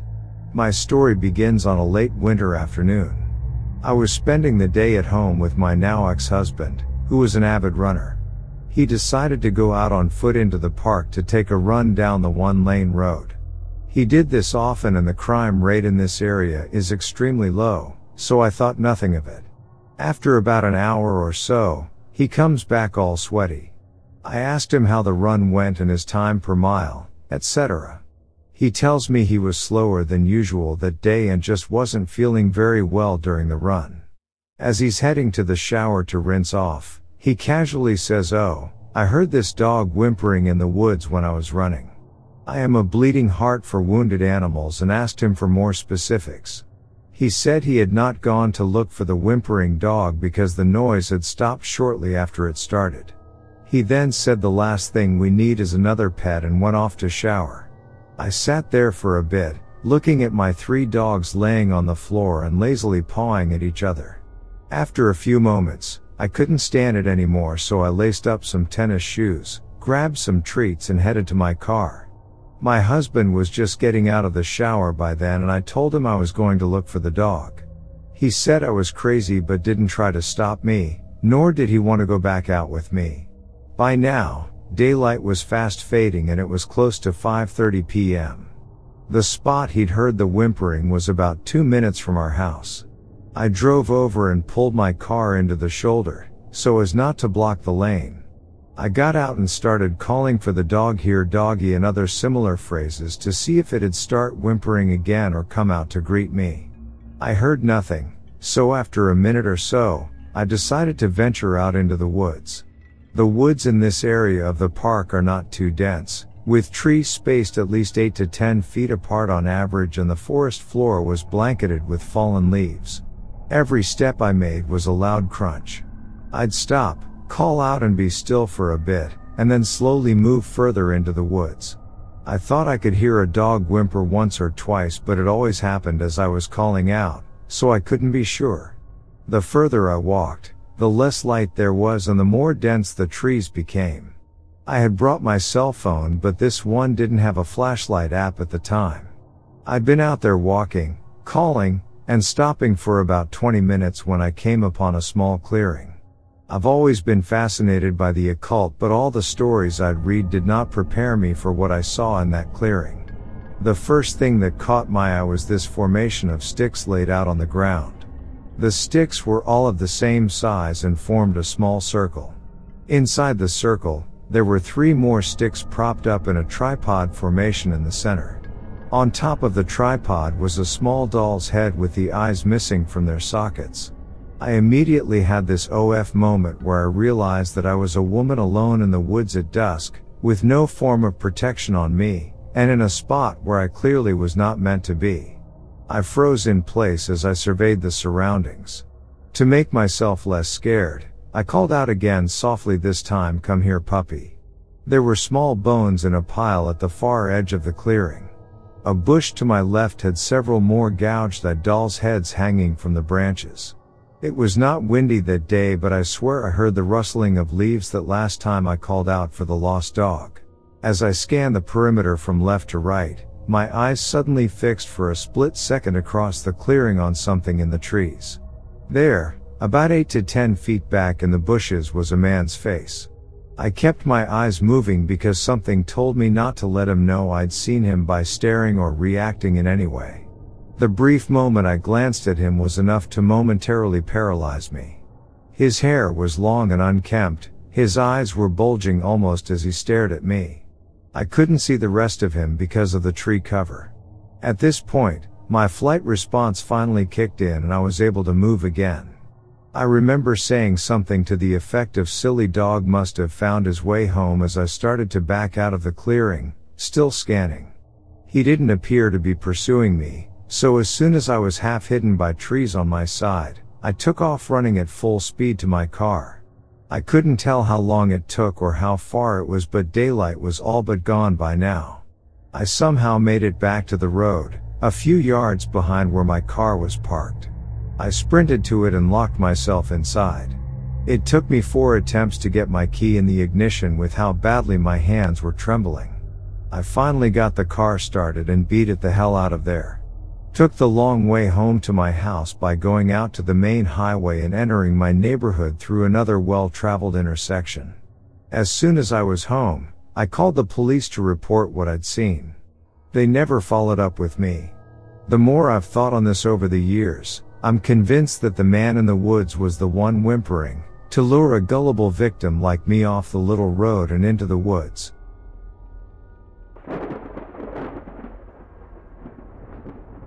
I was working as an information technology contractor for MGM Studios during the year 2000.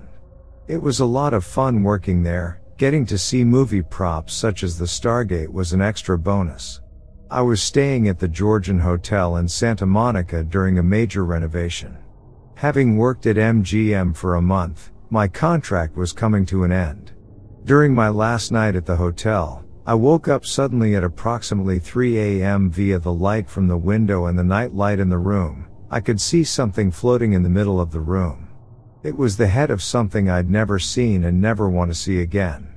It was grotesque, a man's head with snakes as hair. Its skin, which looked dark green, seemed to be moving with smaller snakes. As I watched it, it moved its lips as if it was trying to talk to me, but I couldn't hear anything. I could see the back of its head in the mirror on the wall in front of me. I really don't know how I knew to say this, but I told him it wasn't welcome and he had to leave. After saying this a few more times, it just slowly faded away. I got up and turned on the lights in the room. Working for MGM, I thought maybe one of the guys I was working with was playing a joke on me. I checked the whole room for anything that could produce this head image, but I found nothing. Needless to say, I didn't go back to sleep. When the time came to check out later that morning, I was too embarrassed to say anything. Heading into work one last time, I did ask the guys if they knew anything about it. They all said no and promised me they would never do anything so cruel. One of them did tell me that the hotel was in fact haunted. This incident has left me wondering just what it was I saw that night. I think it might have been a demon looking for someone to possess.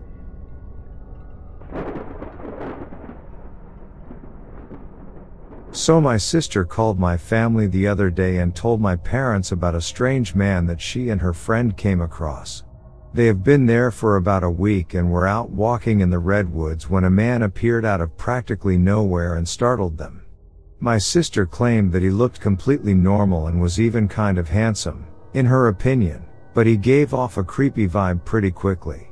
He apparently began asking them weird questions like, who they were and what they were doing out in his woods. After they explained that they were just out exploring, he quickly got annoyed and said they were liars. My sister and her friend began to walk away quickly as they assumed he was probably on drugs, but he walked after them and said more weird stuff. She says he even asked them to kiss each other because he knew they were lesbian lovers. They are not lesbians, by the way. My sister's friend apparently turned around and screamed at him to leave them alone. My sister said this is where he got scary as hell. She says he gave my sister and her friend the most evil and hateful look she's ever seen in her life, and he said this in response: "You two are such disrespectful bitches. I've killed a few of you over the last few years and I'd love to add you both to my count." My sister and her friend didn't even hesitate and both booked it right after he said that. They heard him chasing after them and screaming at them. My sister says that she couldn't make out much of what he said other than that he would chop them up and a few other threats. They both made it safely out of the woods and they didn't see him anywhere. They got in their car and sped back to the town they were staying in.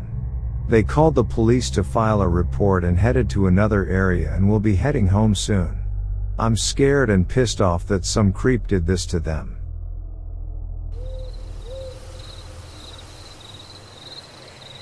I served my country, Great Britain, for 12 years all over the globe. I've seen my fair share of face-to-face with some of the most evil people on earth. But nothing comes close to this. I was sent to Alberta, Canada to do some training back in 1993. On the first day, I and a friend decided to go for a walkabout to get to know the area. We bumped into a few Canadian soldiers.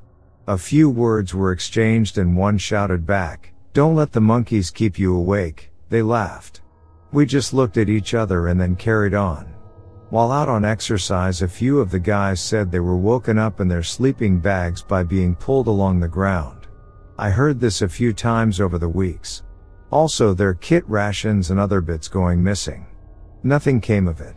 Also, an incident of one soldier missing, who was found the next day miles away from his platoon. He said he couldn't remember why he got separated but felt that he was followed during the night by some animal. Nothing more was said. We spent around 19 months out there. On one occasion, I was going out to check the lay of the land and a group of Canadian soldiers were just coming in. It looked like they had been out for a few days, looking at the state of them. One of them asked me, "You going out?" I replied, "I don't know," he said. "Monkeys. Watch your back." I replied, "Okay." I was thinking that I heard this before. I noticed the guys had their heads down. They looked pretty worn out. A few months on, one of the guys said something about seeing 3 bears walking toward him on 2 feet on a trail while out walking. I immediately thought of walking on 2 feet. I went to find him. This was just a few hours after his encounter. I couldn't find him anywhere. The following day I asked around as to where he was. "He's gone," a guy said. "What do you mean gone? Gone back to his regiment?" I knew straight away why. I later found the guy who told me about this.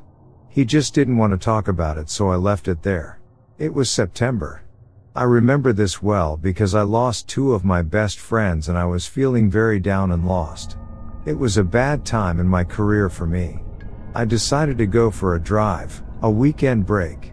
I had an old pickup truck and just drove, not really going anywhere in particular. I stopped for a break in a beautiful area not far from Medicine Lodge, Alberta. I had been on the road for 2 days, sleeping in the back of the pickup. I decided to go for a walk on a trail along a tree line. I walked about 100 yards away from the tree line and I see a coyote just stop on the trail. I had never seen one so close. Our eyes met and we just stared at each other. I suddenly feel uncomfortable. The coyote keeps glancing back and forth from the tree line. I'm really feeling anxious, not because of the coyote but what's in the tree line. The coyote moves backward and forward, then just disappears into the grass. I'm left staring at the trees. Something is telling me to come closer. I can't explain this, but my head's telling me no. I don't know how long I was there, but I'm so scared. I've never felt so much fear. To the point where I felt sick. I slowly walked backward, keeping my eyes on the tree line. I then turned and ran like a bad dream. I got in my pickup and never looked back. I still think about it to this day. What was in those trees? The months go by and then my battalion comes over for an exercise. One night while out I was with another mate. We were parked on a hill overlooking a large bowl down below where a platoon of men were all sleeping. It was around 2:30 in the morning, clear skies. You could see a good distance without using any aids. My friend was asleep. I noticed a group of coyotes down below. It looks like they were looking for a free meal. I'm thinking, is this what happens when someone feels they're being dragged in their sleeping bags? Could a coyote have that much strength? I watched them for a while, getting bolder by the minute. Then suddenly their body language changed. 4 of them ran in one direction while one was just standing there looking up the hill. I looked through my night vision. Then, all of a sudden, 3 human-type figures just stood up one after the other, all of different sizes. The first thing that stood out to me on adjusting my sights is that I could clearly see that the largest one was a Bigfoot. No doubt about it. It was standing at 9 feet tall, and the second one was around 7.5 feet tall. The other one was 6 feet in height. I looked at my mate still snoring away and just left him to it. The details on the tallest Bigfoot were easy to see. Wow, so big. I could see his eyes. They were all looking in my direction, then just turned and walked down into another valley. I could see the hair swaying on his arms, even the calf muscles. I'm just smiling to myself. To me, this was the last piece of the puzzle. I had recently told my daughter about this. She believes me. There are so many people that know about these creatures, especially where I was. It's common knowledge. I think about them every day. I'm glad I saw them, and I've always believed that they existed.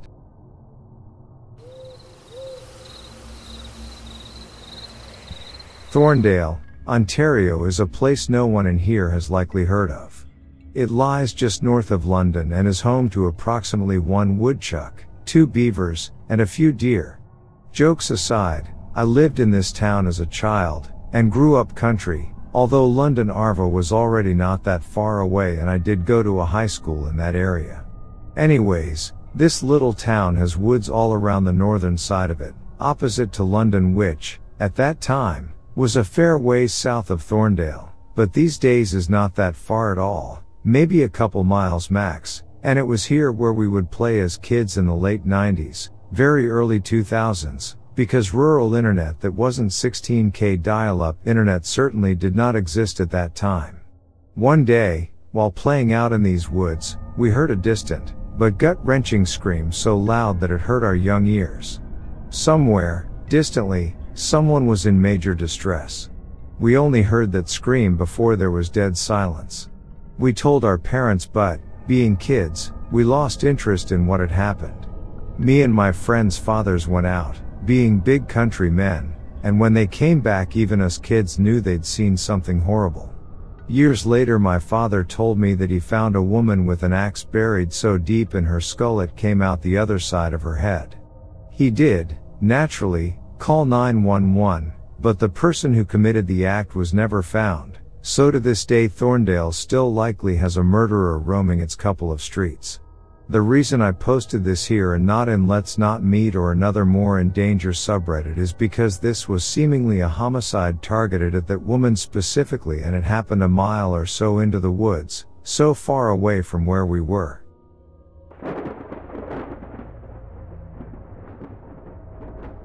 This incident occurred on April 29, 1982. In Newport News, Virginia.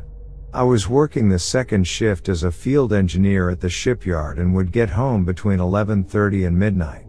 I would listen to the Richmond rock station at 102.1 MHz to relax, and sometimes a challenge to receive, since it was 80 miles away. This night's reception was excellent, and it was 1:30 a.m. before I knew it. I told myself I would listen to one more song before going to bed. About a minute later, I heard some static that is characteristic of weak signal fading on FM. Okay, so I would go to bed now. I turned the stereo off and went down the hall to the master bedroom. Before I could turn on the room light, I noticed an orange glow, like a sodium vapor light, and some blue-green flashing lights out my back window. I had window shades on all windows since I needed a near dark to sleep during the day when I was on the third shift. I approached the window to open the shade and get a better look. My backyard adjoined a soybean field operated by the Baptist retirement home that was on the next street over. I knew they weren't out harvesting soybeans at 1:30 a.m. A voice in the back of my head warned me not to open the shade. I started to anyway, but was warned again. The shades I bought had the edges curled in the 2 years since I had bought them, so I was able to see out a narrow slit. In the orange glow, I saw a figure about 4 feet high. It turned back towards the lights and disappeared out of my field of view. I tried to move the shade, but my fingers and arm wouldn't respond. The lights got much fainter and disappeared, all within a few seconds. Then, I was able to open the shade. I saw nothing. Suddenly I remembered the previous events of my life, Enfield, Connecticut 1966 and 1974. Again I asked them what was happening. I asked if it really was them. The answer I got was, "You will know soon." The following morning I immediately went to my backyard and looked for any indication of the previous evening's activity. I saw nothing. I was very disappointed, for at last I thought I had real evidence. A few days later, I looked out the window and saw 3 rings touching each other. They appeared to be perfect circles about 12 feet in diameter and from 4 to 6 inches in thickness and made of a gray-black powder. My next-door neighbor, a retired Air Force officer, was gardening out back. I brought him a grass blade from the area. He immediately identified the material as a fungus common to the area due to the high humidity. He said the fungus typically starts as a small patch, then grows in random shapes outward, sometimes forming rings up to 2 to 3 feet over several weeks. I showed him the 3 perfect 12-foot circles that appeared overnight. He had never seen anything like that. He then showed me several places where some of his azaleas were missing. The dirt was still fresh, like they were pulled out by the roots. There was a footprint about 5 or 6 inches long near the plants. It looked like someone was wearing swimming fins with no obvious toe or heel marks. He thought some kid stole the flowers at night. He had several varieties of azaleas, and it appeared that at least one of each color was missing. I figured it would be little point in telling him what I saw a couple of days earlier, but I gave him a condensed version. I said, "Maybe aliens came from space, spread fungus spores in perfect rings in my backyard, then stole some of your azaleas, just for fun." A look of shock came over his face, like I just revealed a state secret. He was not amused by my whimsical explanation. Instead, he asked me to tell him if I ever saw any little kids messing around his backyard. "Sure," I said, "I'll let you know."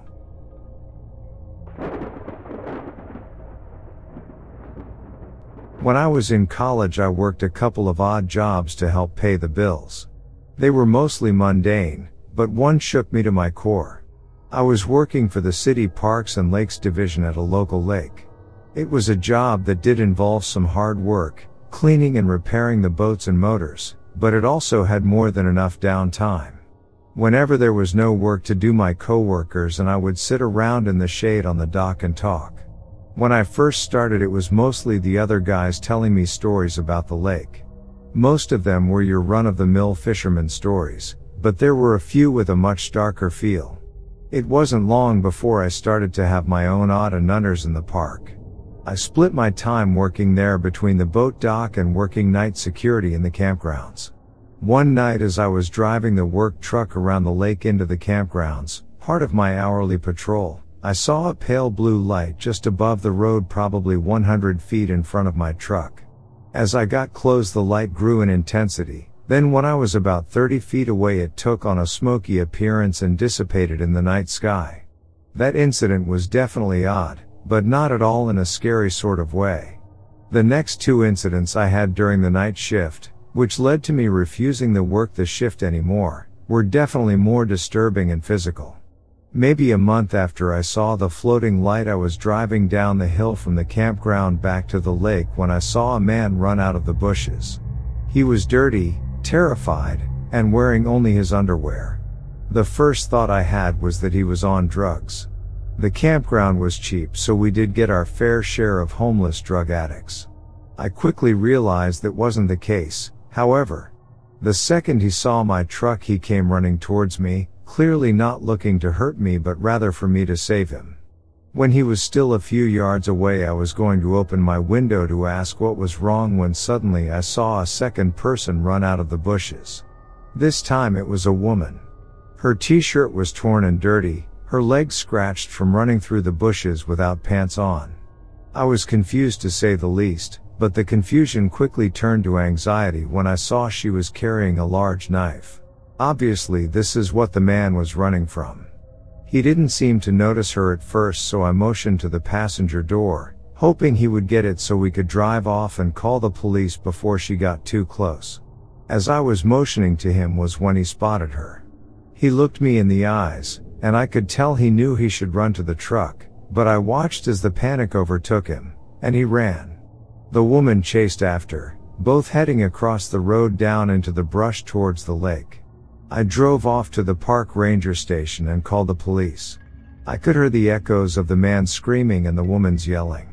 I talked to the police after they handled the situation. The man had been stabbed, but he would live. I went home, obviously shaken. 2 months after that, I was driving the truck through the campground and I saw what looked like a military-style duffel bag hanging from a tree. The closer I got, the more definition the shape took. By the time I was at the campsite, I already had the police on the phone. I could hear the wife sleeping in the tent, but I decided I would let the police wake her and inform her that her husband had hanged himself. I never worked the night shift again. I thought if I worked strictly during the day on the boat dock, all this would stop. I was wrong. I did work an entire summer without incident, but it was in the winter that it happened. It was a cold winter, by San Diego standards at least. Many times my shift would start before the sunrise, having to get the boats ready for all the fishermen coming in the early morning hours trying for trout. On one particular morning, I got to work around 5 a.m. It was cold, in the mid-30s, with frost still on the ground. I walked straight onto the dock and into the shed we used as a workshop. Most of the mornings, the only employees at the park were me, a young woman who worked the concession stand, and a park ranger. Often the park ranger would come down to the dock about 20 minutes into my shift to make sure I had everything I needed. On this morning, I was inside the workshop with the door closed, space heater on, and was working on a broken motor. I could tell when another person walked onto the dock because it would make the whole dock bob slightly in the water. I felt the dock rise and fall beneath my feet and kept at my work, assuming it was just the ranger. I could tell the footsteps went up to the door, paused for a second, then continued towards the end of the dock. After about 5 minutes without feeling the footsteps return, I opened the door to see what the ranger was up to. I looked to the end of the dock and no one was there. I assumed I must have mistaken the slight waves of the water for footsteps, but noticed the water was smooth as glass, and that all the boats were tied up. I took a step out of the shop to get a better look and could hear the crunch of frost under my feet. When I looked down, I noticed that there were 2 sets of footprints. One was mine, going from the shore straight to the shop. The second went past the shop, down the edge of the dock, and stopped. There were no prints going off the dock. I turned and saw the ranger walk towards the dock down the shore. I quit once he got within earshot.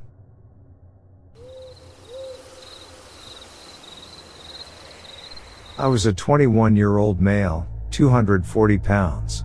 Not a small or weak-looking guy. I was wanting to lose some weight for a while now and had been going on walks for a bit, sometimes during the evening or very late at night.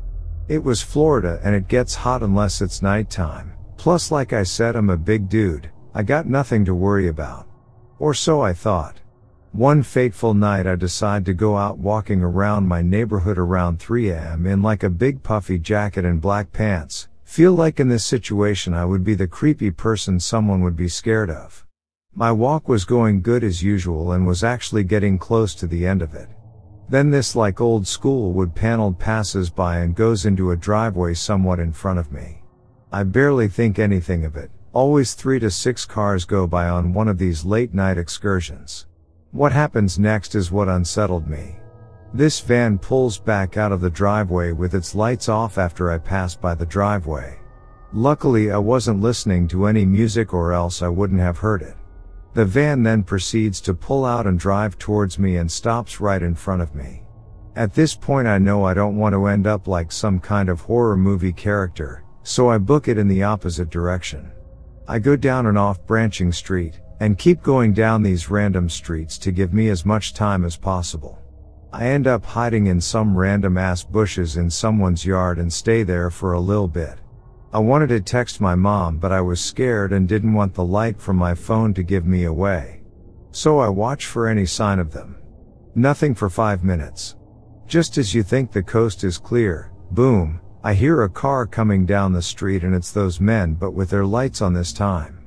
I'm pretty hidden in these bushes right against someone's house so they just go by, but my heart is beating so fast and I'm terrified in this moment. I wait a little bit more till I truly believe the coast is clear and get back to my house. I wake up my mom and we call the cops and I give them as much info as possible. They said they would patrol the neighborhood and I don't hear anything more. I just can't help thinking about that event, and what their motives were. I always try to debunk shit like that, but all their actions pointed to wanting to do something to me. But what did they want to do? I'm not a pretty young lady, I'm a very large, menacing dude. My neighborhood is not even nice enough to rob, very just middle class, and what the F am I going to have on me while walking at 2 a.m.? So I just can't help but think maybe they didn't want to kidnap me or mug me but kill me. It freaks me out to this day.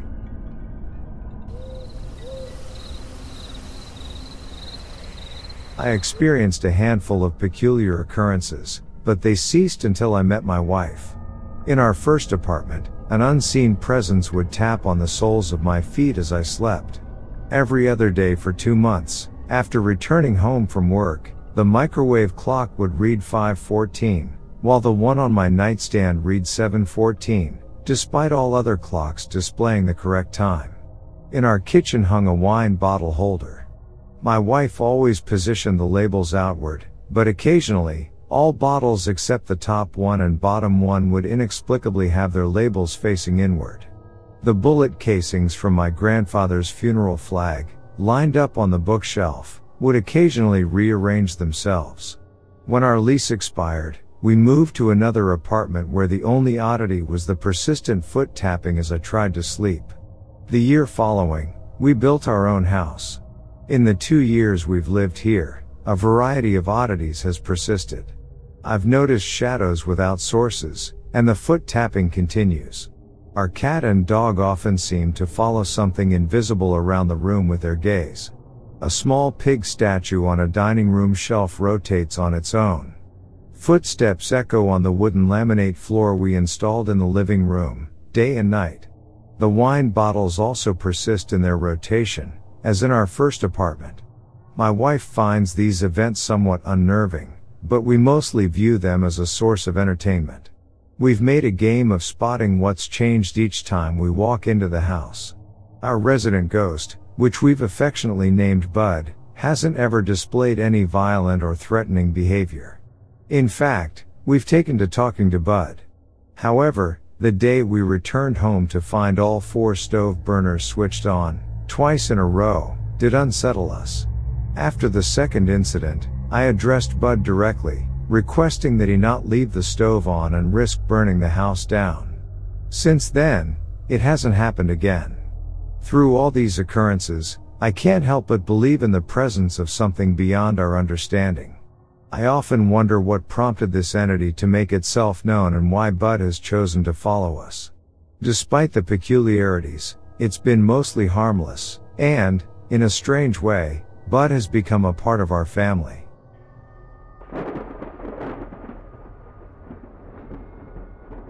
To be honest, I'm starting to freak out a little. Of all the spirits I could think of that might have attached to me, none felt quite right. But there was one, a playful, gentle spirit, who I hadn't considered till now. It's dawning on me that our Bud might actually be a young girl I once knew during my time overseas. Her name was Ally, the 11-year-old daughter of our translator, Alex. She had taken a shine to me, constantly referring to me as cowboy because I hailed from Texas. She'd speak of her dreams to become a cowgirl, of riding horses and wearing cowboy boots, all in Texas. On every patrol we conducted in her village, Ally would rush to greet us, always with a jubilant, "Cowboy! Cowboy! Go Texas!" I made a point of bringing treats or small gifts for her. There was a sense of joy in our interactions, a kind of innocence that was so rare in those conditions. One heartbreaking day, we rolled into Alex's village to pick him up for a mission. Instead, we found Alex packing his family into their car, preparing to visit relatives. I wished them a safe journey and promised Ally a soccer ball upon my return. I remember her giggling as she clutched the bag of Twizzlers I'd brought for her that day. A few miles down the road, we came upon the wreckage of their car. An IED, intended for our patrol, had taken them instead. In my despair, I had thrown caution to the wind, rushing towards the mangled car. I found Ally's foot, still in her sandal, among the wreckage. I remember collapsing, cradling her foot in my hands, overcome by guilt and sorrow. I don't know how long I knelt there, or when I began firing at two men behind a small berm. All I know is that when it was over, they had to scoop up the remnants of that tragic scene with a snow shovel. As a final tribute to Ally, I placed my US flag in what remained of her small hand, my heart heavy with a grief that has never really left me. Now, I think I understand. The casings, the flag, the pig statue, her favorite animal, the boots, and the tapping on my foot, like her playful nudges. It all fits. Bud is Ally. In her own way, she finally got her wish. She's in Texas, maybe even wearing her cowboy boots. The realization is bittersweet and profound. Oh my God, it's Ally.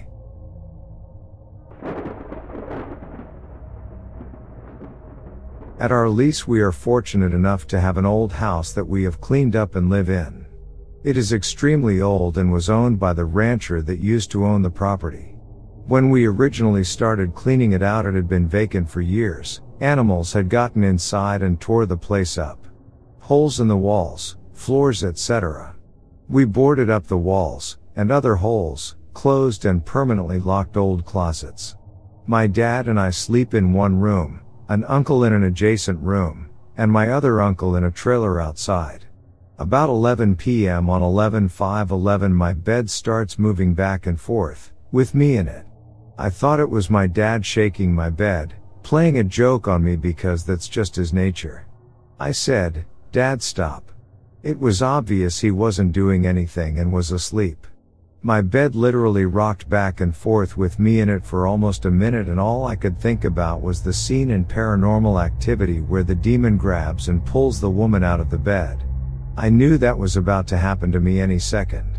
Then lights started shining in our window and I heard doors open and shut, pans clinking together in the kitchen, and thought, I'm about to die. Eventually it all stopped and I went to bed. The next morning after the hunt we all were talking and I asked everyone if they heard or felt anything last night. Everyone did, which freaked me out. Well, it turns out that was the night of the first earthquake in Oklahoma, and we hunt in the panhandle of Texas. That's why the bed was shaking and the pans rattling. The doors opening and light shining was my uncle getting out of his trailer because he thought we were playing a joke on him and rocking his trailer back and forth. We all had a good laugh when we realized what had actually happened.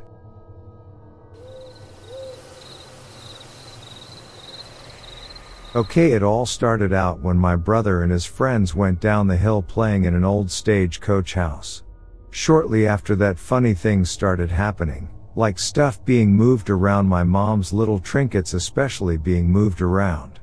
For example, an old perfume bottle with an air squirt pocket deal with tassels on it. Then one evening my brother was doing his homework in the living room and the hutch doors with wood latches like on a deer blind window moved on their own. And the doors opened and then slammed back. Then he heard what sounded like running up the stairs. He freaked out and told my mom he was not staying in that house. He was basically crying. He was so scared. She told him to calm down. It was nothing, but she was scared herself. 2 nights later, my brother, which was 14 at the time, woke up and there was a young girl bellied up to his bed, watching him sleep. He tucked his head under the covers and stayed awake till the sun came up. A night or 2 went by and he was in his room. He heard his clothes hangers clanking around in his closet. He ran downstairs, told my mom what happened. They both stood at the bottom of the stairs and yelled, "Can you please leave Cooper alone? You are scaring him. He can't even stay in his own room. You need to leave." At that moment his door slammed shut, which really freaked my mom out. My brother said, "Screw this." He stormed up there and said, "I'm not scared. Look, I'm getting my shoot gun out and I will blow your head off if you come out again." His gun was in his gun cabinet in his room, which had a key lock, and left the gun by his bed. For a few weeks nothing happened, so he went to pull his gun cabinet keys out to put his gun away. And they were not in his nightstand or anywhere else. So months go by and it's just little things that are happening. One day my mom was cleaning my brother's closet out and underneath a bunch of crap was a suitcase that hadn't been used. In about a year she picked it up and heard something. She opened it and it was his keys to the cabinet. We are guessing it put it in there after getting scared. A few nights later she showed up again in the corner of my brother's room. He freaked out, ran downstairs, woke my mom up, and she remembers it being 3:12 a.m. He slept with her the rest of the night. I come home from college a few weeks later knowing about none of this. Few mornings go by and my mom always asks, "How did you sleep last night?"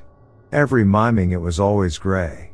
It feels good to sleep in my old bed, but it's so weird I keep waking up at 3:12 a.m. every single night. Still, she says nothing about the stuff that has happened. Walking around the house alone I felt weird, and taking a shower I felt like someone was watching me. I had never felt that before. Well, one night I was at the house by myself and heard what sounded like someone jumping on the bed upstairs. I yelled, "Hey," and the door slammed. I got my keys and hauled down the road to my friend's mom's house. I'm getting goosebumps just telling this story. Well, I confront my mom and she spills the beans about what is going on. A few nights later I come home from partying with my friends and there is anime come from the oven. And a cast iron pot was on fire. The funny thing about it was that oven was only used to store pots and pans. The oven didn't work. It was an older antique oven. My mom woke yelling, "What are you doing?" and she realizes it would be impossible for me to light that oven. I was freaked out bad. Really didn't want to stay there anymore, but I did. Well, my mom got a hold of a paranormal person in Virginia and told him the stories. Told him where we lived. He did some research and got back with us and faxed a pic of a little girl that was 11 that died of smallpox in the stagecoach house. And before showing my brother, have him describe her. Well, he described her to a T. The paranormal guy said that when my brother and his grind went down to the house they might have woke her spirit, and since they were around the same age she just wanted to play and followed my brother back to the house. And she would not hurt him, she wanted to play jokes and stuff. After that my brother wasn't as scared. He would just tell her to leave him alone, but would leave little trinkets out for her to play with. And they would always get moved around, but nothing else dramatic happened with the little girl. I left quite a bit out, but if I typed all of it my fingers would fall off. The house burning down is another story. Hope y'all enjoyed. I remember a chilling story that was shared with me by my uncle and my dad. It happened during one of their jobs near a dense wooded area. It all began when my uncle mysteriously vanished, leaving my dad bewildered. Concerned for his brother's safety, my dad started searching the woods, desperately trying to locate him. And then, amidst the eerie silence of the forest, my dad stumbled upon my uncle frantically running around. Naturally, my dad was taken aback and demanded an explanation. "What the hell are you doing?" he exclaimed. But my uncle, his face etched with a mixture of fear and confusion, responded with something that sent shivers down my spine. "I swear to God, I heard someone calling my name out here, and I was trying to find out where it was coming from." That story has always haunted me. It's unsettling to think that such experiences are not uncommon. The idea of hearing phantom voices in the woods, calling out to unsuspecting souls, continues to send a chill down my spine. It's as if the forests hold secrets, whispering their mysteries into the ears of those who dare to listen.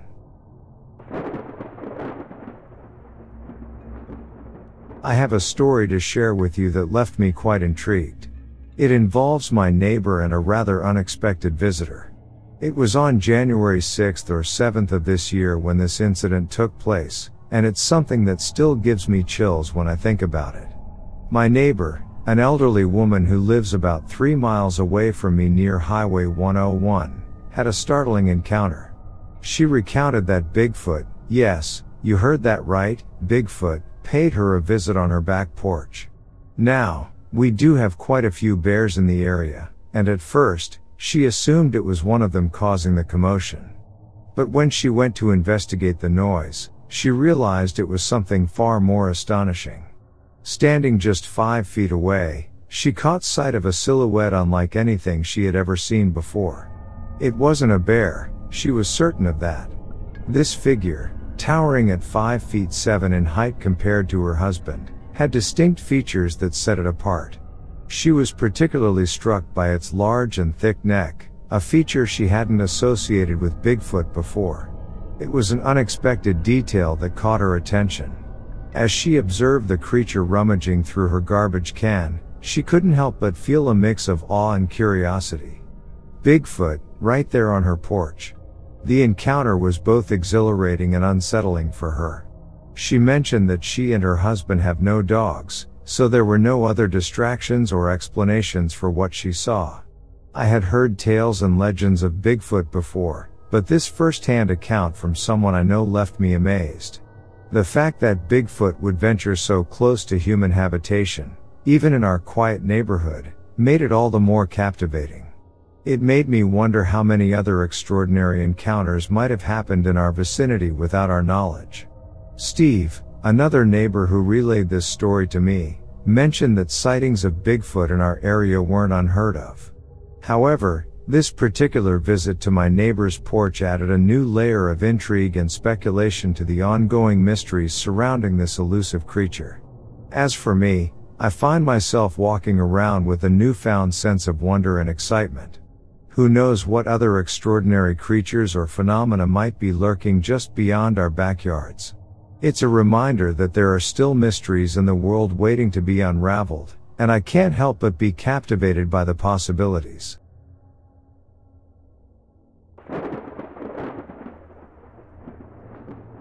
I have a fascinating story to share with you, one that happened to a man named John.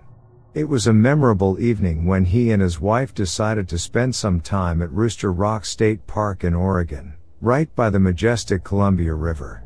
Little did they know that their peaceful fishing trip would take an unexpected turn. It was around 2 a.m., and John found himself alone at the fishing inlet while his wife peacefully slept in their tent. The full moon illuminated the surroundings, creating an eerie yet beautiful atmosphere. As he cast his line, he heard a piercing and mournful scream that seemed to come from a distance. The sound sent shivers down his spine, filling the air with an unsettling presence. Curiosity got the better of John, and he turned his gaze in the direction of the scream. To his astonishment, just 10 feet away, stood a massive figure that could only be described as a 10-foot-tall Bigfoot. The creature didn't seem to pay any attention to John, its gaze fixed across the river. Rooster Rock, being known as a potential crossing point for Bigfoot, added a layer of credibility to this extraordinary encounter. As John stood frozen, he couldn't help but notice the creature's eyes. In the moonlight, they shimmered like silver dollars, 8 inches apart, glowing with an intense fiery red. It was a sight that sent chills down his spine, filling him with a mix of fear and awe. Panic started to take hold of him, but then something inexplicable happened. A message of peace and non-aggression echoed in John's mind, as if telepathically communicated. It was a calming presence, urging him to maintain a sense of peace and to back away slowly. He listened to the message, turned around, collected his fishing gear, and started to retreat. The encounter had left him in a state of shock and disbelief. In a daze, John packed up his belongings and left in his boat, leaving his wife behind in the tent, completely unaware of what had just transpired. Later, when she woke up and discovered her husband missing, she sought help from a friend to search for him. Little did she know that John had been arrested, a consequence of the encounter's aftermath. As unbelievable as it may sound, the couple returned to the site later, driven by a need for answers. Their disbelief turned into astonishment when they discovered deep and wide tracks, measuring 17 and 20 inches in length. It was evidence that something extraordinary had indeed occurred that night. John, now eager to share his story, expressed his intention to return and recount his experiences when he finds the time. However, he chose not to disclose his last name or any contact information for verification purposes, leaving his tale to be shared solely through word of mouth. This encounter with the enigmatic Bigfoot left John and his wife forever changed, their perspective on the world forever expanded. It serves as a reminder that there are still mysteries lurking in the shadows, waiting to be explored and understood.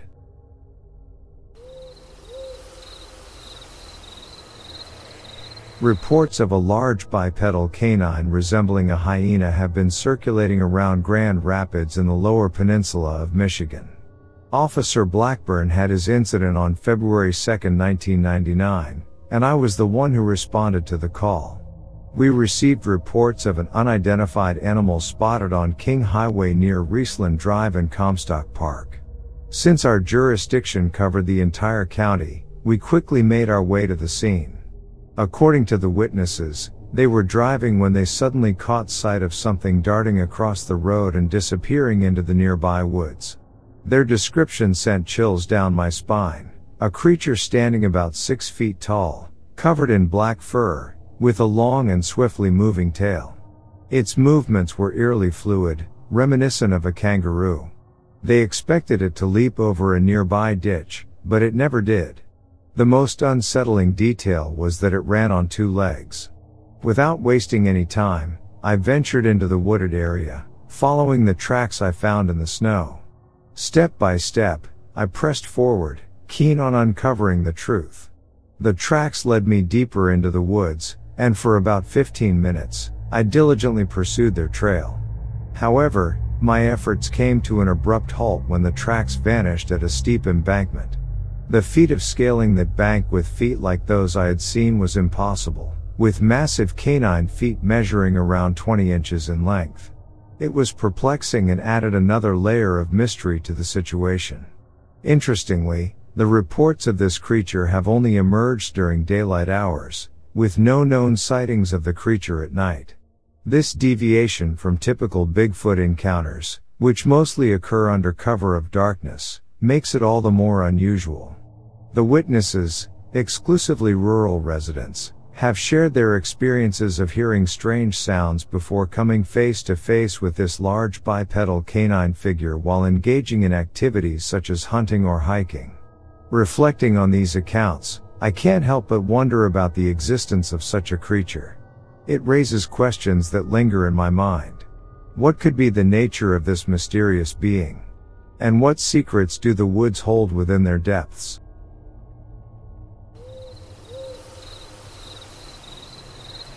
About 7 years ago, I had a remarkable encounter with 2 Sasquatch in the Blue Mountains of Walla Walla, Washington. It was shortly after I had relocated from Houston, Texas, and I decided to take my dad's bug for a drive. I ventured up Mill Creek Road, which led me to Squaw Springs campgrounds. It was quite a journey, about an hour and a half into the blues, on a somewhat gravel road. If I recall correctly, it was either July or August. As dusk settled in, I turned on my headlights while navigating a bend in the road. That's when I spotted them crossing the road, two impressive creatures. One stood approximately 8 feet tall, while the other was around 7 feet. They locked eyes with me, and the reflection of my headlights revealed their eyes to be a striking yellow color. The sun's gentle glow highlighted their bodies, making it evident that these were not bears or elk. I brought my vehicle to a halt as they crossed, hoping to catch another glimpse as they disappeared into the woods. Unfortunately, I couldn't see anything further, nor did I detect any peculiar odors. I searched for tracks, but the ground was too hard to find any conclusive evidence. So, I returned to my bug and headed home. A week or two later, while shopping at the Eastgate Mall, I stumbled upon a Bigfoot display arranged by two individuals named Paul Freeman and Wes Summerlin. They had set up an exhibit featuring two stuffed Bigfoots. Intrigued, I shared with them my encounter in the blues. They informed me that the creatures I had seen were a male and female couple that had been spotted numerous times. Freeman, in particular, had made notable discoveries, uncovering miles of tracks and capturing video footage of Bigfoot in the area. However, over time, it became evident that Freeman had fabricated a significant portion of his evidence, which was disappointing because I believed he possessed genuine material. Nonetheless, I formed a friendship with the Summerlin family and even accompanied them on a search for Bigfoot. Wes, in particular, had a wealth of stories, hair samples, photographs, and more. He never sought to sensationalize the matter, he simply believed, and that was enough. Unfortunately, Wes passed away some time ago, and I don't believe any substantial research is ongoing in the area. However, a friend and I still venture into the mountains a couple of times a week, continuing our quest. I know Sasquatch is here, I've seen them with my own eyes. The number of sightings may have decreased since Freeman's departure, leading some to doubt their existence. It's an ironic situation because deep down, you know Bigfoot is real, yet the evidence you stumble upon sometimes points in the opposite direction, despite your first-hand encounters.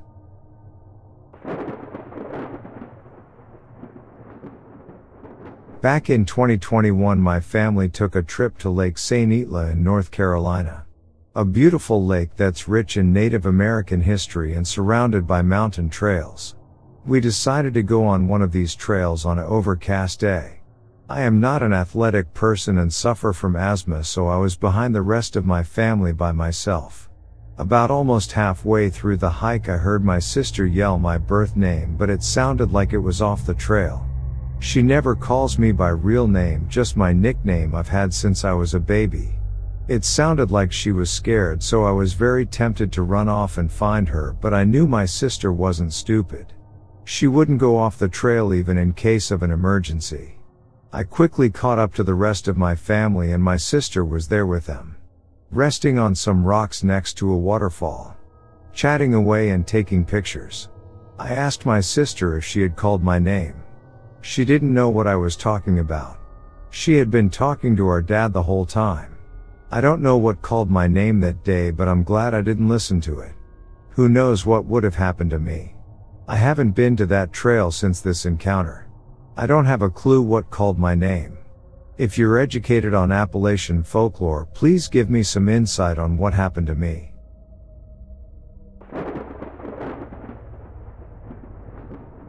I'm back with another story I'd like to share with you. Or rather, I feel the need to share with you as there's nothing I like about it when someone goes missing in our national parks. The British search and rescue team are contacted immediately, however, they are always at least half an hour's flight away. And even then, they only have so much flight time before they are forced to turn their helicopter around to refuel. This leaves a lot of searching down to the rangers, as we know all of the areas and trails very well. It's always an adrenaline pump situation to be in, as you never know what the outcome will be. Usually, The helicopter spots the lost people within 20 minutes of joining the search. But then there are the missing people. You should know that between the rangers, we refer to these situations with two categories: lost people and missing people. A lost person is a normal search and rescue scenario. Somebody went down the wrong trail and hasn't been seen in a while, and perhaps throwing a broken leg for good measure. The main thing is that we find them, even if they are a little beaten up. A missing person is somebody who hasn't been seen for anything over a day, or if the situation just seems off. For example, when people just seem to disappear. I have one particular case I'm going to share with you. I will warn you closer to the time, but there is some pretty explicit content in this memory, so here is your far pre-warning. It was a pretty standard shift. The sky was just starting to dim as the sun started sinking towards the horizon, and I was sat in the ranger station taking calls and checking emails, when a woman comes bursting to the door, absolutely beside herself. Her hair is a mess with leaves tangled in it, her makeup is all smudged down and across her face, and her eyes are red from crying. She's telling me that her son had been by her side 1 minute, and when he went to the bushes just off the trail for a wee, he never came back. There was no scream, no noise, no nothing. I knew at this instant we had a missing person on our hands, and my heart stopped. A missing child was always bad news and seldom had a happy ending. He had been in the bush for maybe 2 minutes when his mother called out to him, and she went running into the woods to try and find him. She was very lucky to have made it back to the trail without getting lost or worse, if you ask me. I tried my best to calm her down and took her to a map, and after showing her where our station was, I asked her to try and locate their average location at the time while I made some calls. She protested at first, but after assuring her we had dealt with this kind of situation many times before, she brought herself to trust my instructions and started tracing her tracks on the map. I immediately called the search and rescue team closest to us and told them the exact location was to be confirmed, but to dispatch a helicopter for a missing child. They gave us an ETA of 40 minutes. I gather all the rangers on duty and, after confirming with the woman where she believed they were when he disappeared, we all get assigned grids on the map to check and we head out. We are very thorough as we search, and we each square off the grid very effectively, and do not leave so much as a rock unturned. So we're getting deeper and deeper into the woods. At this point, we've been searching for a good couple of hours, but the dogs hadn't picked up the boys' scent yet, and we were merely doing a routine comb-styled search. The helicopter was buzzing around non-stop, and everybody was quiet. No one really spoke much while looking for children. I think it's because of the fact that it's a child we are looking for, not an adult who may be able to look after themselves. I'm getting this heavy knotted feeling in my gut, you know, the kind you get when you just know that it's going to be a fruitless effort. I should also mention that it's getting dark now, and there's not much light left, and what little is left is completely blocked out by the trees, so it's flashlights from here on out. We'll never find this kid, bro, my colleague said in a completely flat voice. Don't talk like that. We never know what we can find while searching, I reply sharply, though deep down in my gut, I knew that child was gone. The helicopter heads back for some more fuel and comes back again after a further few hours of searching. It is getting very dark, and we call it a night as everyone needs to be back before the forest is completely consumed by darkness. The woman stayed in one of the medical beds we had previously prepared for her son, though I doubt she slept at all. I watched the cameras that lay deep in the forest, somewhat in the area the child could have walked in. After an hour or so of nothing, I eventually decided to call it a night. We didn't find this boy the next day or the day after that, for that matter. 3 weeks later, one of our rangers radios that they found the body of the child deep into the woods. So sad.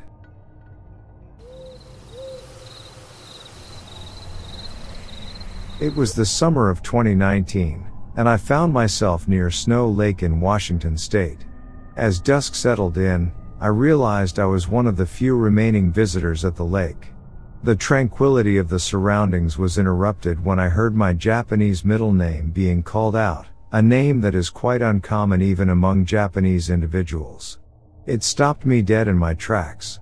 The voice seemed to originate from the opposite direction of where I had come from. Initially, I thought it was merely a coincidence, someone sharing the same name as me. But as the voice called out again, and then once more, doubt turned into unease. My instincts kicked in, telling me that something was not right. I grabbed my friend and urged them to accompany me back to the parking lot before darkness consumed the landscape. With only our phone lights to guide us, we embarked on the final 2 miles of the hike in pitch black darkness. The whole experience was unsettling, and I vowed to only visit the area during daylight hours from that point on. Snow Lake had been a beautiful location, but the strange encounter left me wary. Over a year later, I learned of a chilling incident that occurred in the same area. A man named Brendan Neppen had gone missing along with his dog. He was a 37-year-old avid hiker, and despite extensive search efforts, not a single trace of him or his dog was ever found. There were speculations that he may have hiked further up the trail to Gem Lake, which was just under 2 miles away from Snow Lake. I had been to Gem Lake myself during the day, appreciating its breathtaking views. It's an open area, seemingly impossible to get lost in. The disappearance of Brendan Neppen struck a chord with me, as I recalled my own eerie encounter near Snow Lake. It served as a grim reminder that even in the most stunning landscapes, there may be an underlying darkness, hidden from view. The memory of that voice calling my name still lingers, a chilling reminder of the mysteries that lie within the wilderness.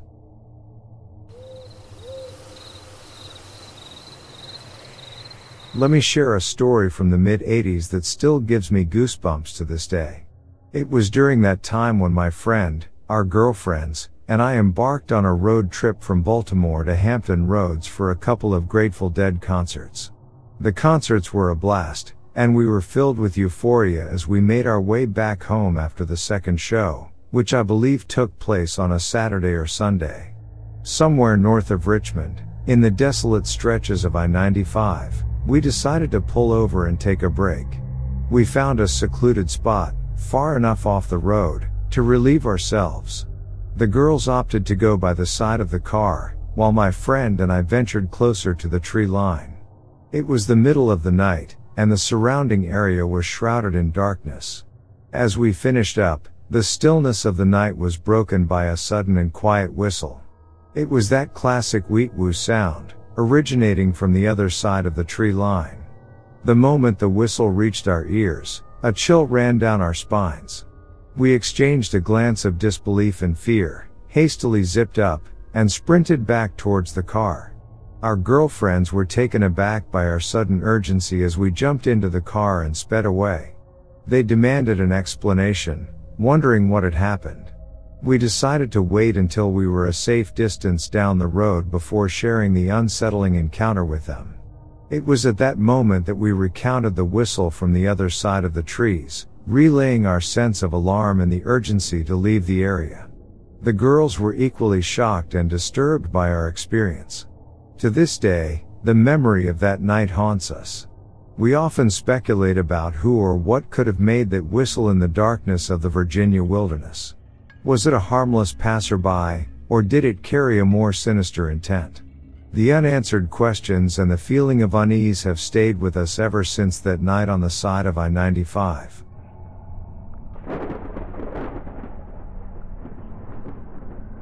My name is Officer Jake Thompson, and I've carried a haunting memory with me since my childhood, an encounter with an unidentified creature that forever etched fear into my heart. That memory has fueled my obsession, my unrelenting pursuit to solve the mystery of its existence. Years passed, and I became a seasoned cop, but the memory of that encounter never left me. And then, one fateful night, a series of bizarre animal attacks gripped the city. The details struck me with an eerie familiarity, bearing a striking resemblance to the horrors of my childhood. Deep down, I knew that the creature had returned. Convinced of its reappearance, I assembled a team of fellow officers who had also experienced encounters with the unknown. We shared a bond, forged by the terror that lurked in the shadows. Each member carried their own scars, haunted by their personal encounters with the enigmatic creature. Together, we vowed to face it head-on and put an end to its reign of terror. As we embarked on our hunt, tensions simmered beneath the surface. The weight of our shared traumas tested our bonds, stretching them to their limits. Yet, we pressed forward, fueled by a collective determination to uncover the truth and protect those we swore to serve. Night after night, we tracked the creature across the city, following the trail of bizarre animal attacks. With every step, the air grew heavy with anticipation and fear. The line between predator and prey blurred, as we became both hunters and the hunted. Finally, we cornered the creature in an abandoned warehouse. A palpable tension hung in the air, each member of our team ready to face the ultimate test. But as the climactic showdown unfolded, the true strength of the creature revealed itself. With terrifying speed and brute force, it overpowered us, striking us down one by one. The very officers who had once stood by my side, now fell victim to the creature's relentless assault. Blood stained the cold concrete floor as the echoes of our desperate struggle reverberated through the empty space. I fought valiantly, refusing to succumb to the creature's savagery. But in the end, I too became its prey. As my strength waned, I stared into the eyes of the creature, witnessing the culmination of a lifelong obsession. It had defeated me, the last one standing. In my final moments, as darkness claimed me, I realized the true nature of my pursuit. It had consumed me, blinded me to the inevitable cost. My obsession had led to the demise of not only myself but also those I had come to consider family.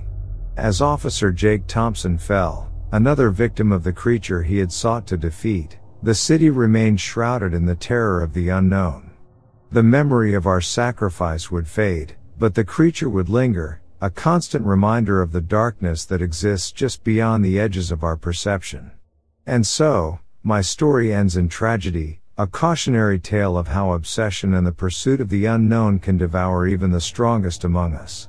The unanswered questions and the lurking fears would continue to haunt the city, a reminder that sometimes, there are mysteries that should remain unsolved.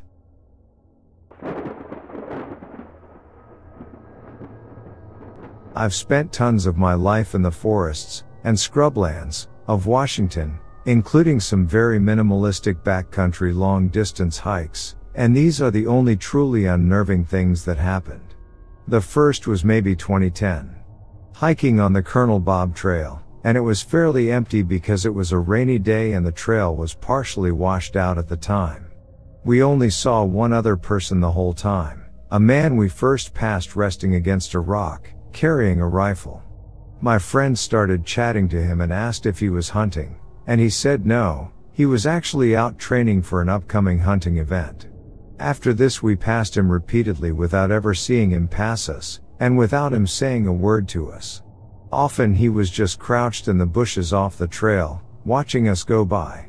I get that he was just a very skilled stalker who could move quietly off the trail beside us, but even though I know this was just his hobby that had nothing to do with us, it sort of felt like we were the targets of the stalking and made me uneasy.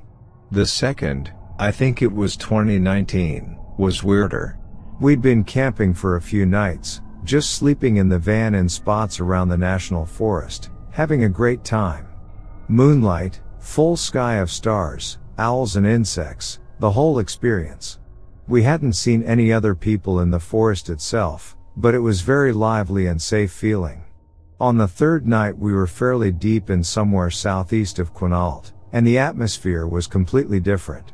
There were a ton of fires going in Washington and Oregon, so the air had gotten really thick with smoke. Then fog had rolled in off the Pacific, and the two together completely absorbed all noise and light.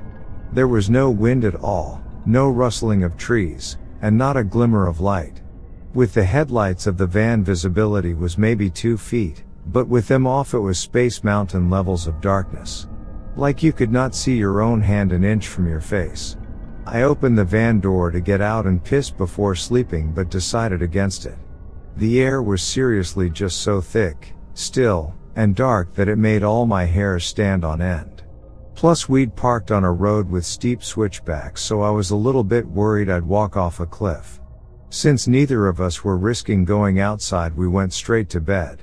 As we were drifting off, there was suddenly pounding on the middle side window, right above where I was lying, and on the side facing the trees rather than the road. It sounded like an angry person banging on it with the side of their fist. We both went dead silent and still. Then my friend roared, "What?" in a comically deep voice. No answer, but maybe 10 seconds later we heard a slow tap. Tap. Scrape on the side of the van. My friend had lived in this van in Seattle for 5 years and had had plenty of people actually trying to break in and basically just shooed them away. But in that moment he said F this, and we got into our seats, got our seatbelts on, and left. Like maybe there was someone camped nearby, but they definitely weren't behind us, or to the right or left of us. And the worst part is that it was a gravel forestry access road, with gravel on both sides of the car, on the most oppressively silent night I've ever experienced, and we didn't hear a single footstep.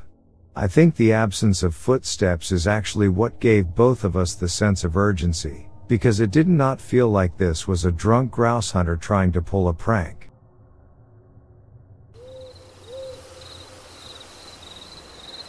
We were in Skykomish overnight in July 2007 for an event, and there also happened to be some kind of town reunion, so the hotel was full.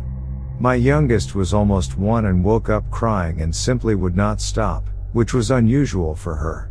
I grew concerned that she would wake up people in the rooms nearby, so went out to the car to drive around a bit, thinking that might soothe her to sleep. Skykomish is a tiny mountain town on Highway 2, along the Skykomish River, and the railroad does stop there for freight. It consists of a 4-block square of streets, and a bridge crosses over the river to Highway 2, which I would not cross since I didn't want to be on the highway at night. Around and around, slowly and with the window down as it was warm, I drove the square, while my baby was quiet, but she would immediately cry if I went back to park at the hotel. Back we went, and the entire time I could hear the frantic cries of birds yet could never see them. This twittering never stopped, and it didn't sound like bats, yet I still don't know what birds were crying in the dark like that. The strangest part was that I could drive alongside the rail yard, in full view of the trains, tracks, and buildings, where I could hear clanging and men talking, which seemed comforting except that I never spotted a single person. There were lights, and train engines were running, yet all this bustling activity never revealed the sight of a single person. The worst part for me was that my baby never did go back to sleep until after daybreak, so I was out the entire night among all the unknown noises. As I said, I don't think it was supernatural, but I wish I knew what the sounds were.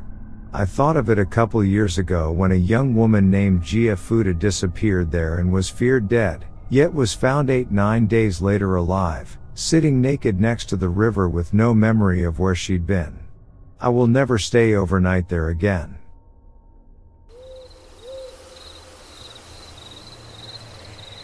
I'm from Oslo City in Norway, but when I was a teenager, we moved to a bit more remote place about 30 minutes outside the city. Mostly houses and woods, and moose, badger, fox, wolf and lynx around. But mostly lots of roe deers, whose way used to humans. No farms and stables in the nearby area. No homeless people, and the teens who snuck out usually hung around the mall to steal fresh delivered Napoleon cake from the bakery's loading dock. We lived quite central by a mall, school and such. There was a small forest behind our house, maybe 5-kilometer radius. One summer, 2 friends and I went camping for one night in the small forest.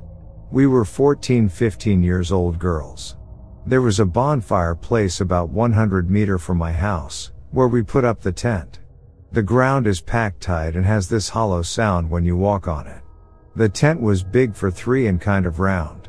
So it would be hard for someone to reach the top without collapsing on the tent wall. And it was an old tent and the fabric was quite rotten.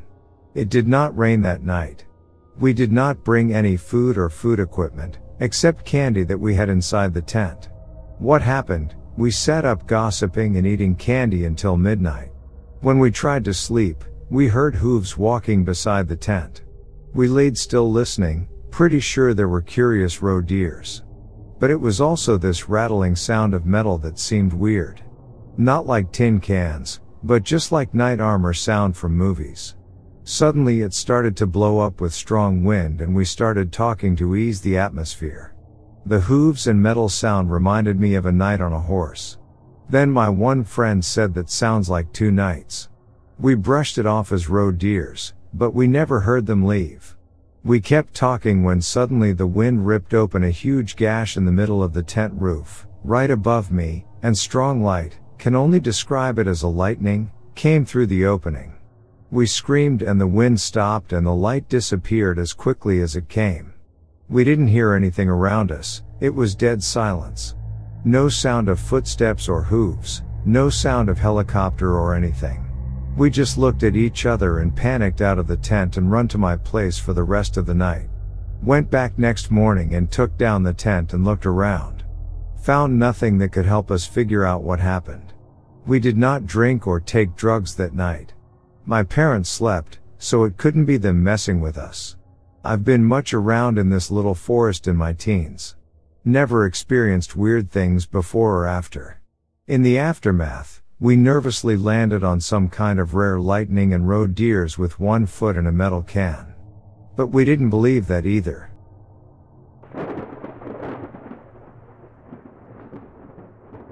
One year ago this weekend I took a solo backpacking trip to the Otter Creek Wilderness in West Virginia. Plan was for 16-mile loop over one night. Due to impassable river I put camp up about a mile in. Beautiful spot with campsites along river, wonderful weather.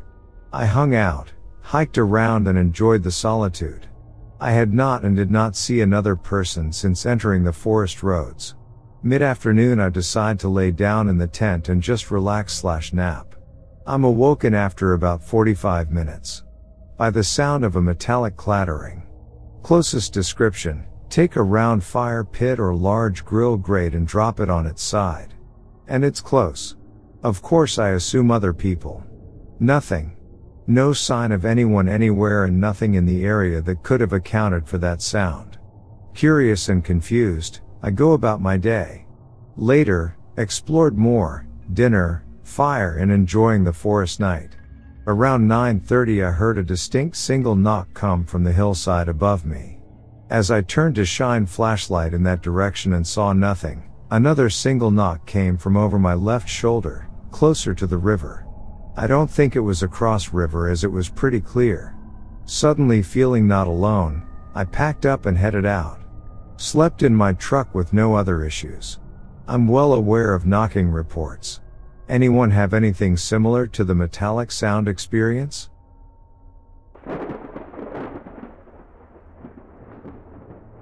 I used to night hike with friends during high school and go off into wilderness around North Bend, Fall City, and Preston. Sometimes in the rain at 2 a.m. I did one time have an encounter with something deer looking and tallest in the middle of the night at the top of the Issaquah Highlands. Also ran into my first bear encounter there lol. Whatever it was peering out of the bushes near the only street light on a road that goes into the wealthiest homes there. I was just taking a stroll admiring the architecture. It literally looked like a deer, I could only see its head and neck. It made no sound when I saw it come out. We made eye contact and I was about 15-20 feet away. Only thing was this thing was literally 7 feet tall.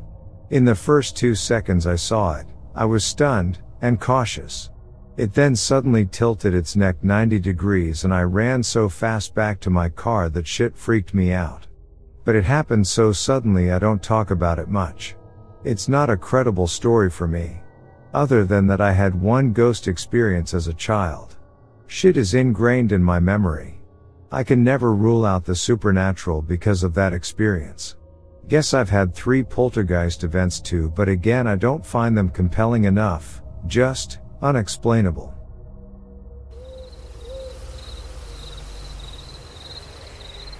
I was with some friends screwing around in the mountains above Spokane during hunting season. We were driving up a dirt road when we saw some lights on the hillside above us, maybe 300 yards away, over a creek and up a hillside. It was dark enough and we were in a canyon that the sides looked pitch black except for 3 red lights. I thought it was hunters with headlamps set to red to keep their night vision, but they were acting kinda funny. They seemed to be hopping up and down every so often, even playing leapfrog. They never disappeared behind each other and moved pretty quickly at times. We ended up outside of the truck watching them and trying to see through the binoculars. They went out in the middle of the hill and we watched a minute longer with nothing happening. At that point, my buddy got out his massive spotlight. We lit up the hillside. Everything looked normal, but where the lights were was a rocky cliff face with sheer drops and overhangs. We decided to head back at that point and started driving back down. Took a wrong turn and ended up on an impassable road, by truck, that led to the top of a ridgeline. My friend starts backing out when the entire forest lights up with an intense blue-white light. We all look up out the windows expecting to see a helicopter or something, but none of us can actually pinpoint the source. My buddy stomps on the gas in reverse. We go flying, and right when we break out onto the main road, the light shuts off. It was far too bright to be a spotlight. Being near a ridgeline, I had a decent view and it seemed like a large area of the forest was lit up like a movie set. We booked it down the mountain and it became a running joke that we scared some fae, so they decided to scare us, lol. I've been back and seen the rock face in the daytime, but for the life of me I cannot find the other road we pulled onto. I remember it looking really defined when we pulled onto it though, and not even questioning if it was the right way.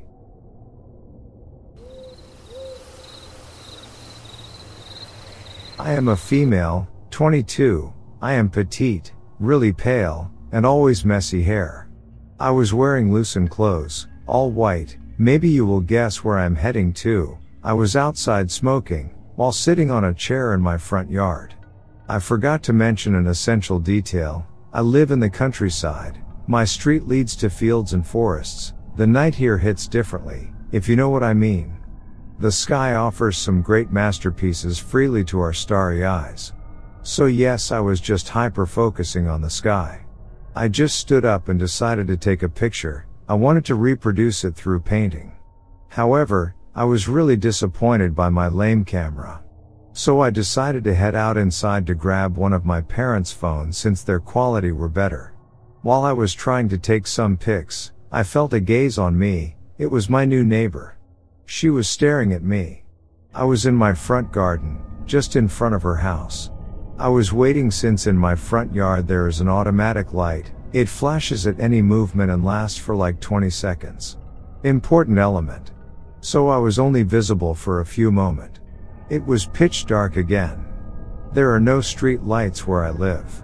So I was relieved to feel invisible. As I was finally taking mesmerized pictures. Out of the blue, the flash of the phone I was holding started to light up. The moon was right on the left side of her house. Yeah, it looked like I was taking photos of her house. I heard her screaming. I put my hand on the flashlight, turned it off. I was petrified. I didn't know which option was the best. A, fleeing right away in my house, so reactivated the flash, looking suspicious. B, confronted her, also talking to her for the first time, and explaining the whole situation because I scared her quite often. I will explain after the other option. C, just disappearing in the dark and waiting. Okay, so I am a night owl and I love art. It is not unusual to see me outside standing right in front of my house or in the middle of the driveway past midnight, taking pictures, smoking, or just contemplating. So I spooked her multiple times. I know, because she said that I was the weird neighbor to someone. One day, I was playing in the front yard, playing with my cat with a red light laser, obviously late at night. I accidentally lighted my laser towards one of her windows, so a flashy red light point was visible. I heard her screaming, lighted up the room. I turned it off and I glanced at her. She was looking at me and shut the curtains. Back to the story, I decided to not move and wait. Then I was like, I should still continue taking pics. I heard loud voices. The front door opened. I heard them walking slowly towards their car and whispering. What was I supposed to do? I just took a last pick and headed to my house.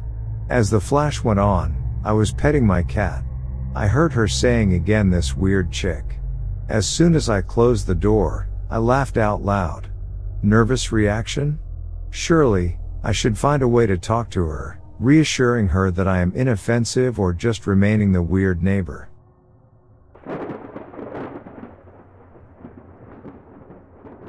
Alright, so this takes place a little over a year ago in the north woods of Wisconsin in winter.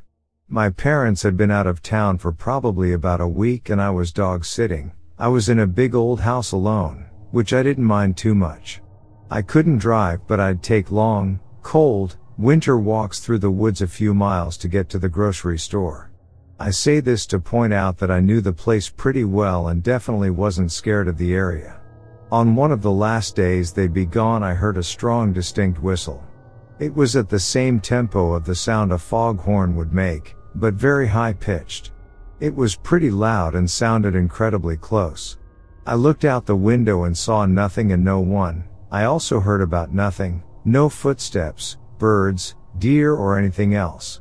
The silence was so eerie that I could feel my heart pounding. I immediately ran to shut and lock all of the doors and windows.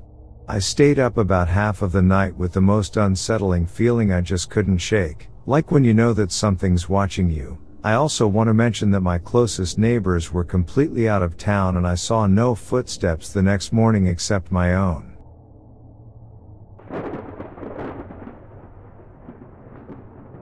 I grew up in Hillsboro, just down the road, and there was something that haunted me during those years, a tall, featureless figure darker than the darkest night.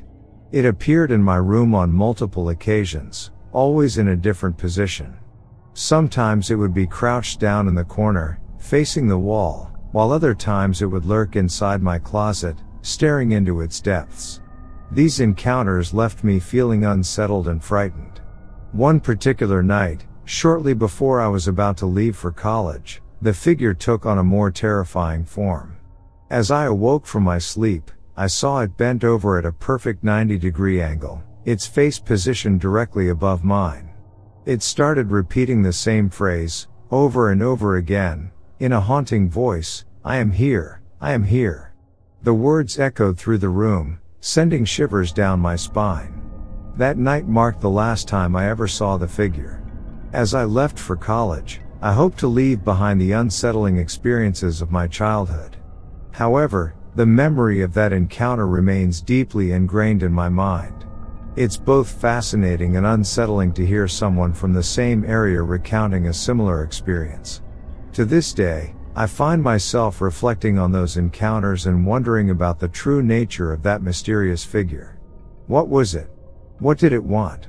The questions remain unanswered, and the memory of those eerie encounters continues to leave an indelible mark on my consciousness.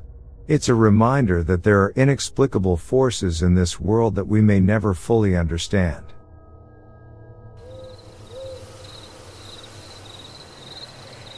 I was born and raised and currently live in the very rural north woods of Wisconsin near the UP border of Michigan on land that was originally, and still somewhat sparsely, populated by the Ojibwe people. I had a similar experience this past February, 2023, that I can't shake. I was solo snowshoeing an isolated trail system in the Checkmagon-Nicolet National Forest in the Lake Superior Snowbelt, not far from my home. It's a beautifully remote place that I've explored many times alone, often never crossing paths with another person. This time, it was sunny late afternoon. I was again alone on a particularly scenic trail paralleling a small, fast-flowing river, which was open and only iced over on the banks, enjoying the serene scene accompanied by the sweet songs of chickadees and industrious sounds of nuthatches amplified by the cold calm. As I got further on the trail, I noticed it suddenly got very quiet, which wasn't alarming at first as the winter woods can get very silent, especially considering our high snowfall amounts that blanket the land. Then, out of nowhere, I heard a rhythmic, deep, and reedy sound of a low but loud whistle through the brittle woods. I was captivated as I had never heard that sound before. It had a powerful pulse to it that I can't really describe. I am an avid birder, admittedly, not an expert, but I was baffled. The noise was somewhat close when I first noticed it, but instead of being curious, I became concerned as I heard the sound getting closer to me. The sound inexplicably filled me with dread. It seemed to be traveling quickly, maybe as fast as a bounding deer, and seemed physically low, the utterance coming from somewhere just above the ground and well below the treetops. While I was out there, I rationalized that the strange vocalization must be from a raven. Ravens are year-round residents up north, so I am very familiar with them. They are highly intelligent birds with complex, individualized calls that include deep sounds like croaks. However, I have never, ever, in my 4 decades of living up here have ever heard a raven utter a sound like that noise. That day I was deep in the woods and was the first person breaking trail after a big snow, so I couldn't move fast. I decided that my best course of action was to just keep going until I got to a switchback that would shorten my journey. As I paralleled the river from a ridge above dense with new pine growth, I heard the sound from what seemed to be between me and the river, maybe 50 yards maximum. I stopped and listened as it moved on and beyond, still paralleling the river. I couldn't see much ahead of me and I did not hear any footfall of it breaking the snow. Honestly, as irrational as I felt, I was grateful to be hidden. I hauled it to the trailhead and got out of there as fast as I could. As soon as I got home I started researching and seeking out any information on what bird or animal could have created that vocalization. Nothing I found matched that sound. To this day, I just tell myself it must have been a raven, but I know in my own small understanding of the world that it was something else.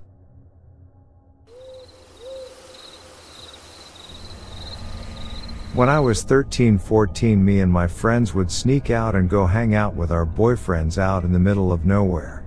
We lived basically in the middle of nowhere, so going to random back roads was pretty much our only option for having fun. We would go to this place the locals called the tunnel.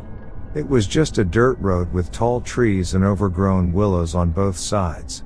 It was very secluded, so we would go there to drink beer, smoke weed, and make out with our boyfriends. They would always tell us spooky stories of a large black dog that would chase their car every time they went down there at night. They said one time they went there during the day and saw the dog dead and mangled on the side of the road. The next time they went back at night, the black dog was alive and well, and chasing after their car again. I knew they were just telling us these stories to scare us, and I wasn't sure if I really believed them, since I had came down to this place with them a few times and I had never seen the black dog. One night around 1 or 2 in the morning, we were sitting in our friend's car in the tunnel. We had all been drinking and smoking weed. We were all joking and laughing when suddenly the driver whispers, "What is that up there?" I looked and didn't see anything, so I replied, "There's nothing up there, your eyes are playing tricks on you." "No, seriously, there's something in the road up there," he replies. The guy sitting in the passenger seat agrees and says he sees something too. The driver puts the car in drive and starts slowly rolling forward and a figure emerges from the dark. A man in shorts is standing in the middle of the road watching us drive towards him. This is a dirt road, in the middle of nowhere, at 2 in the morning on a very cold fall night, and this man is standing in the road wearing nothing but shorts. Not even shoes on. Just shorts. What the F is he doing? The driver says as he pushes on the brakes and stops the car. We all stare for a moment at this man just staring at us. His eyes were glowing, like a deer's eyes do in headlights. I've never seen a person's eyes glow like that before. We all start freaking out and then the driver says "F this," and starts driving forward. Fast. The man just keeps staring at us until we get about 10 feet away and then he just calmly walks to the side of the road and vanishes. There was nowhere for him to go. There were 6 feet tall fences with willows overgrown over the fence, making the barrier at least 10 feet tall. No human man could have cleared all of that. I still can't explain it to this day.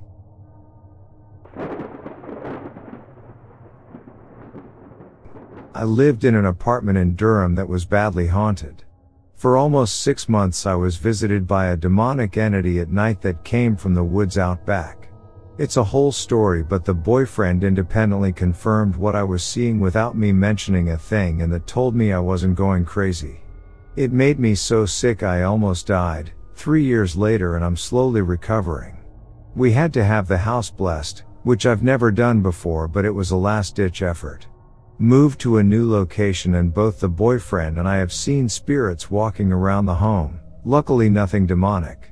I would normally think I'm crazy, but when you have someone else independently verify things, you begin to trust it's actually happening. One night we both saw his father come down the stairs and walked into the kitchen. His father has Parkinson's, and the entity was so vivid we thought he passed upstairs in his room. After SH'ing ourselves, we both go running to check on him, and he was fine in the shower. So many experiences, and even the ones I'm talking about have much more to the story.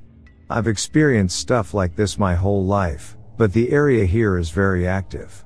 I did learn that a huge war was fought in Durham, so perhaps that's the reason. I'll probably never know.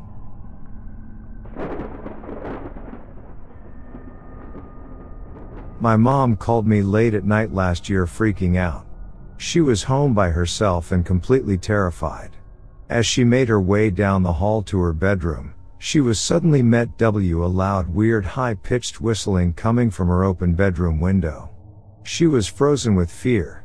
When I tried to reason with her that it could have been an owl or something of that nature, she stayed adamant that it couldn't be. Because whatever it was, she could tell it was pushed up against her window screen. And since her windows were a good 7 feet off the ground with no ledge whatsoever, it just didn't make any sense. She could tell it wasn't human. Whatever it was, I have no problem believing it could have been something unexplained, since I honestly could write a chapter book of the extremely odd supernatural things I've experienced in my life.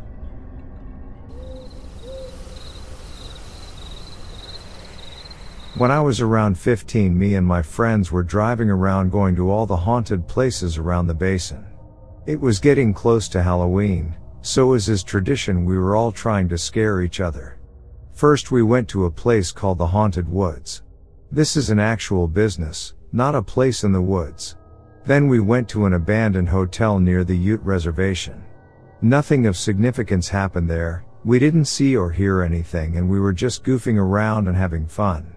Then the driver says we were going to Skinwalker Ranch. I had never heard of Skinwalker Ranch, but I had heard plenty of stories of skinwalkers.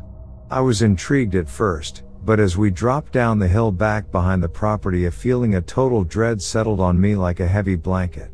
Everyone in the car got more and more quiet, like they were feeling the heaviness too. I don't think we should go here. I spoke softly. Oh, we're going. The driver announced there's no moon tonight and no flashlights allowed. He continued. I will just stay in the truck then. I have a really bad feeling, and I don't want to go. I spoke again. You aren't staying in my truck alone. Now get out, he said rudely. I got out of the truck and looked over at my best friend. Her face was white and her eyes were wide and round, and I knew she felt the same way that I did. We shouldn't be here. The driver of the truck said that this was the back end of the huge ranch. I wouldn't have believed him that this was really Skinwalker Ranch if I didn't feel that it was in every nerve ending of my body. He walked over to an ancient post and pole fence, undid the loop of wire holding up a small gate, and laid it on the ground. There was an overgrown 2-track road leading up into the darkness, and we followed as he led us up it. The horrible feeling of dread was almost overwhelming, and I felt like I was going to be sick.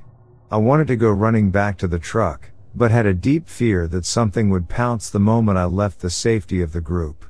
We weren't laughing and joking here. That heaviness was weighing on all of us, and we walked silently through the dark. As we walked, I tried to keep my eyes on my feet, but I would occasionally glance to either side of the 2-track road. Each time I did, I would see a huge black mass out in the tall grass. I told myself it was just a cow, but each time I looked, it was in the same spot off to the left, following our journey to the old homestead. Finally, The driver and leader of our foolish expedition stopped and said that we were almost to the old homestead. That we needed to stay quiet in case the owners were around. As he turned to start walking again, a growl leapt from the darkness and he stopped and took a step back. He wasn't our fearless leader anymore. His voice shook as he told us it was time to head back to the truck. We walked a little ways back and then one of our group said they needed to use the bathroom. We stopped by a small stream running along the south end of the property. I was smoking and talking to one of my friends about how relieved I was that we were leaving. I glanced down at the stream at the same time my friend did. Just in time to see a black figure emerging from the water. It was not a cow. It was not a coyote. It looked like a too skinny and too tall man. We both screamed and ran back to the road. That was the last straw for everyone and we all ran the entire way back to the truck. Now I know that is eerie, but kind of uneventful. Have no fear. My story isn't over yet. A few months later this adventure had slowly left my mind. I had started to convince myself that the figures in the darkness were just cows and that it probably was just the dark running water playing tricks on my eyes, making me see things emerging from the water that weren't really there. My best friend had come over to my house to sit outside, bullshit, and smoke cigarettes. We did this pretty frequently. Like I said in my last story, we lived in the middle of nowhere, so dumb things like this were about as much fun as we could have. So, we are sitting in her car just across the road from my house. Her car is pointed towards the town park, which was just about a block away from my house. There are no other houses on the way to the park, so with the street lamps on at the park, you can basically see everything up there. Oh, look, a deer. My friend says suddenly. I could see a set of glowing eyes on the very far end of the park. Oh, yep, there it is. I reply. We watch it as it slowly walks towards the center of the park. In this spot is a huge metal slide/jungle gym thing that is probably 10-12 feet tall. As the deer is walking, I notice that for some reason I can't make out any features of the deer. It seems to always be just out of reach of the street lamps that are dotted throughout the park. The deer is right next to the slide when suddenly it stands up. The eyes that we were watching are suddenly even with the platform of the slide, which would make this deer 10-12 feet tall. Then it starts to walk standing on its hind legs. Me and friend both started panicking. What the F is it? That's not a deer. We keep watching this extremely tall creature cross the park when my friend decided we're driving up there. She locks the doors and we head towards the park. When we were almost there, the eyes had crossed the street and went into the neighborhood across from the park. By the time we got there, whatever it was had vanished.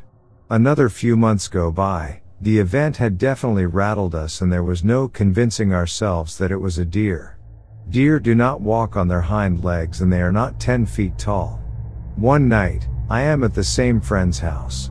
This friend lived smack dab in the middle of huge farmland. All around her were pastures. It was very peaceful most of the time. We had spent the night watching movies and hanging out. I went and started my car and we were smoking together on her porch before I left. We were just chatting when suddenly her eyes leave my face and look behind me and her eyes grow wide. I turn to look and see two glowing red eyes just past the fence into her neighbor's pasture. What the F is that? I managed to squeak out. I don't know. She whispers back. The eyes remained fixed on us for about 30 seconds, then turned to the left, blinked, and vanished. We both ran back in the house. I didn't dare go home for another 45 minutes. If my car hadn't been already started, I probably wouldn't have left at all. A couple of years after these events, I was speaking with a Ute tribal member that I worked with and she said something that gives me goosebumps to this day. She told me it isn't what's on the ranch that you should be afraid of, it's what follows you when you leave. I am convinced that something followed us from Skinwalker Ranch and those terrifying events was something warning us to never go back. I never did and I never will.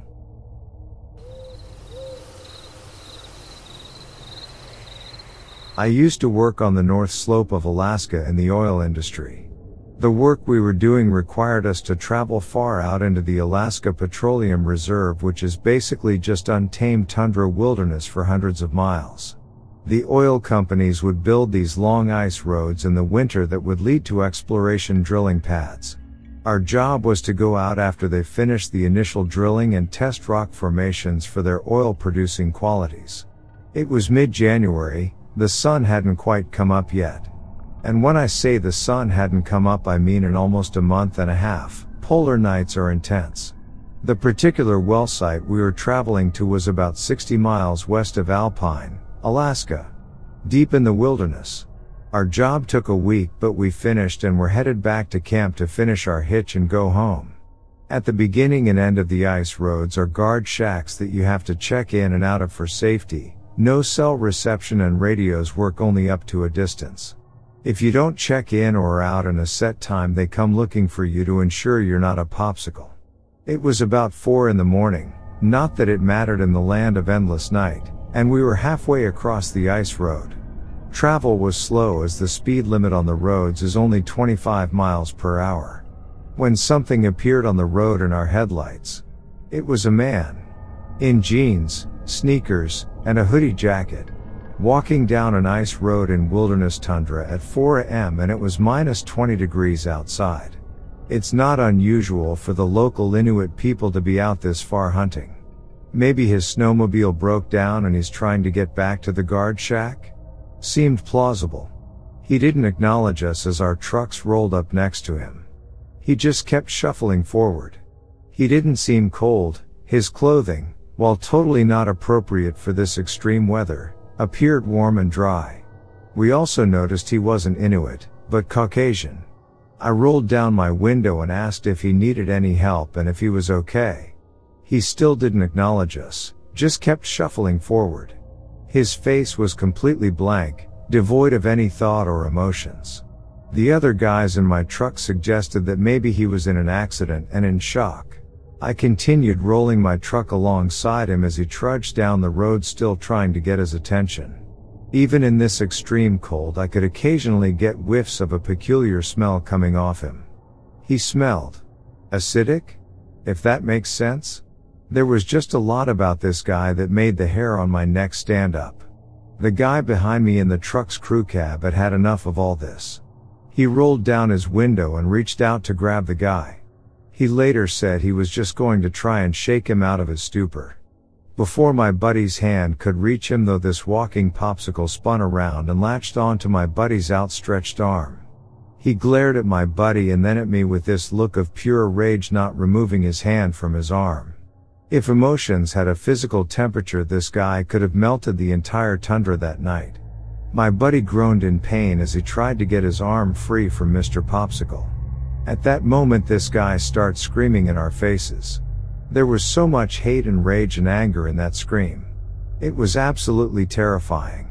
I slammed on the gas and spun out on the ice for a second before the wheels caught and launched us forward. Popsicle Dude still had a hold of my buddy's arm and was trying to pull him out of the truck.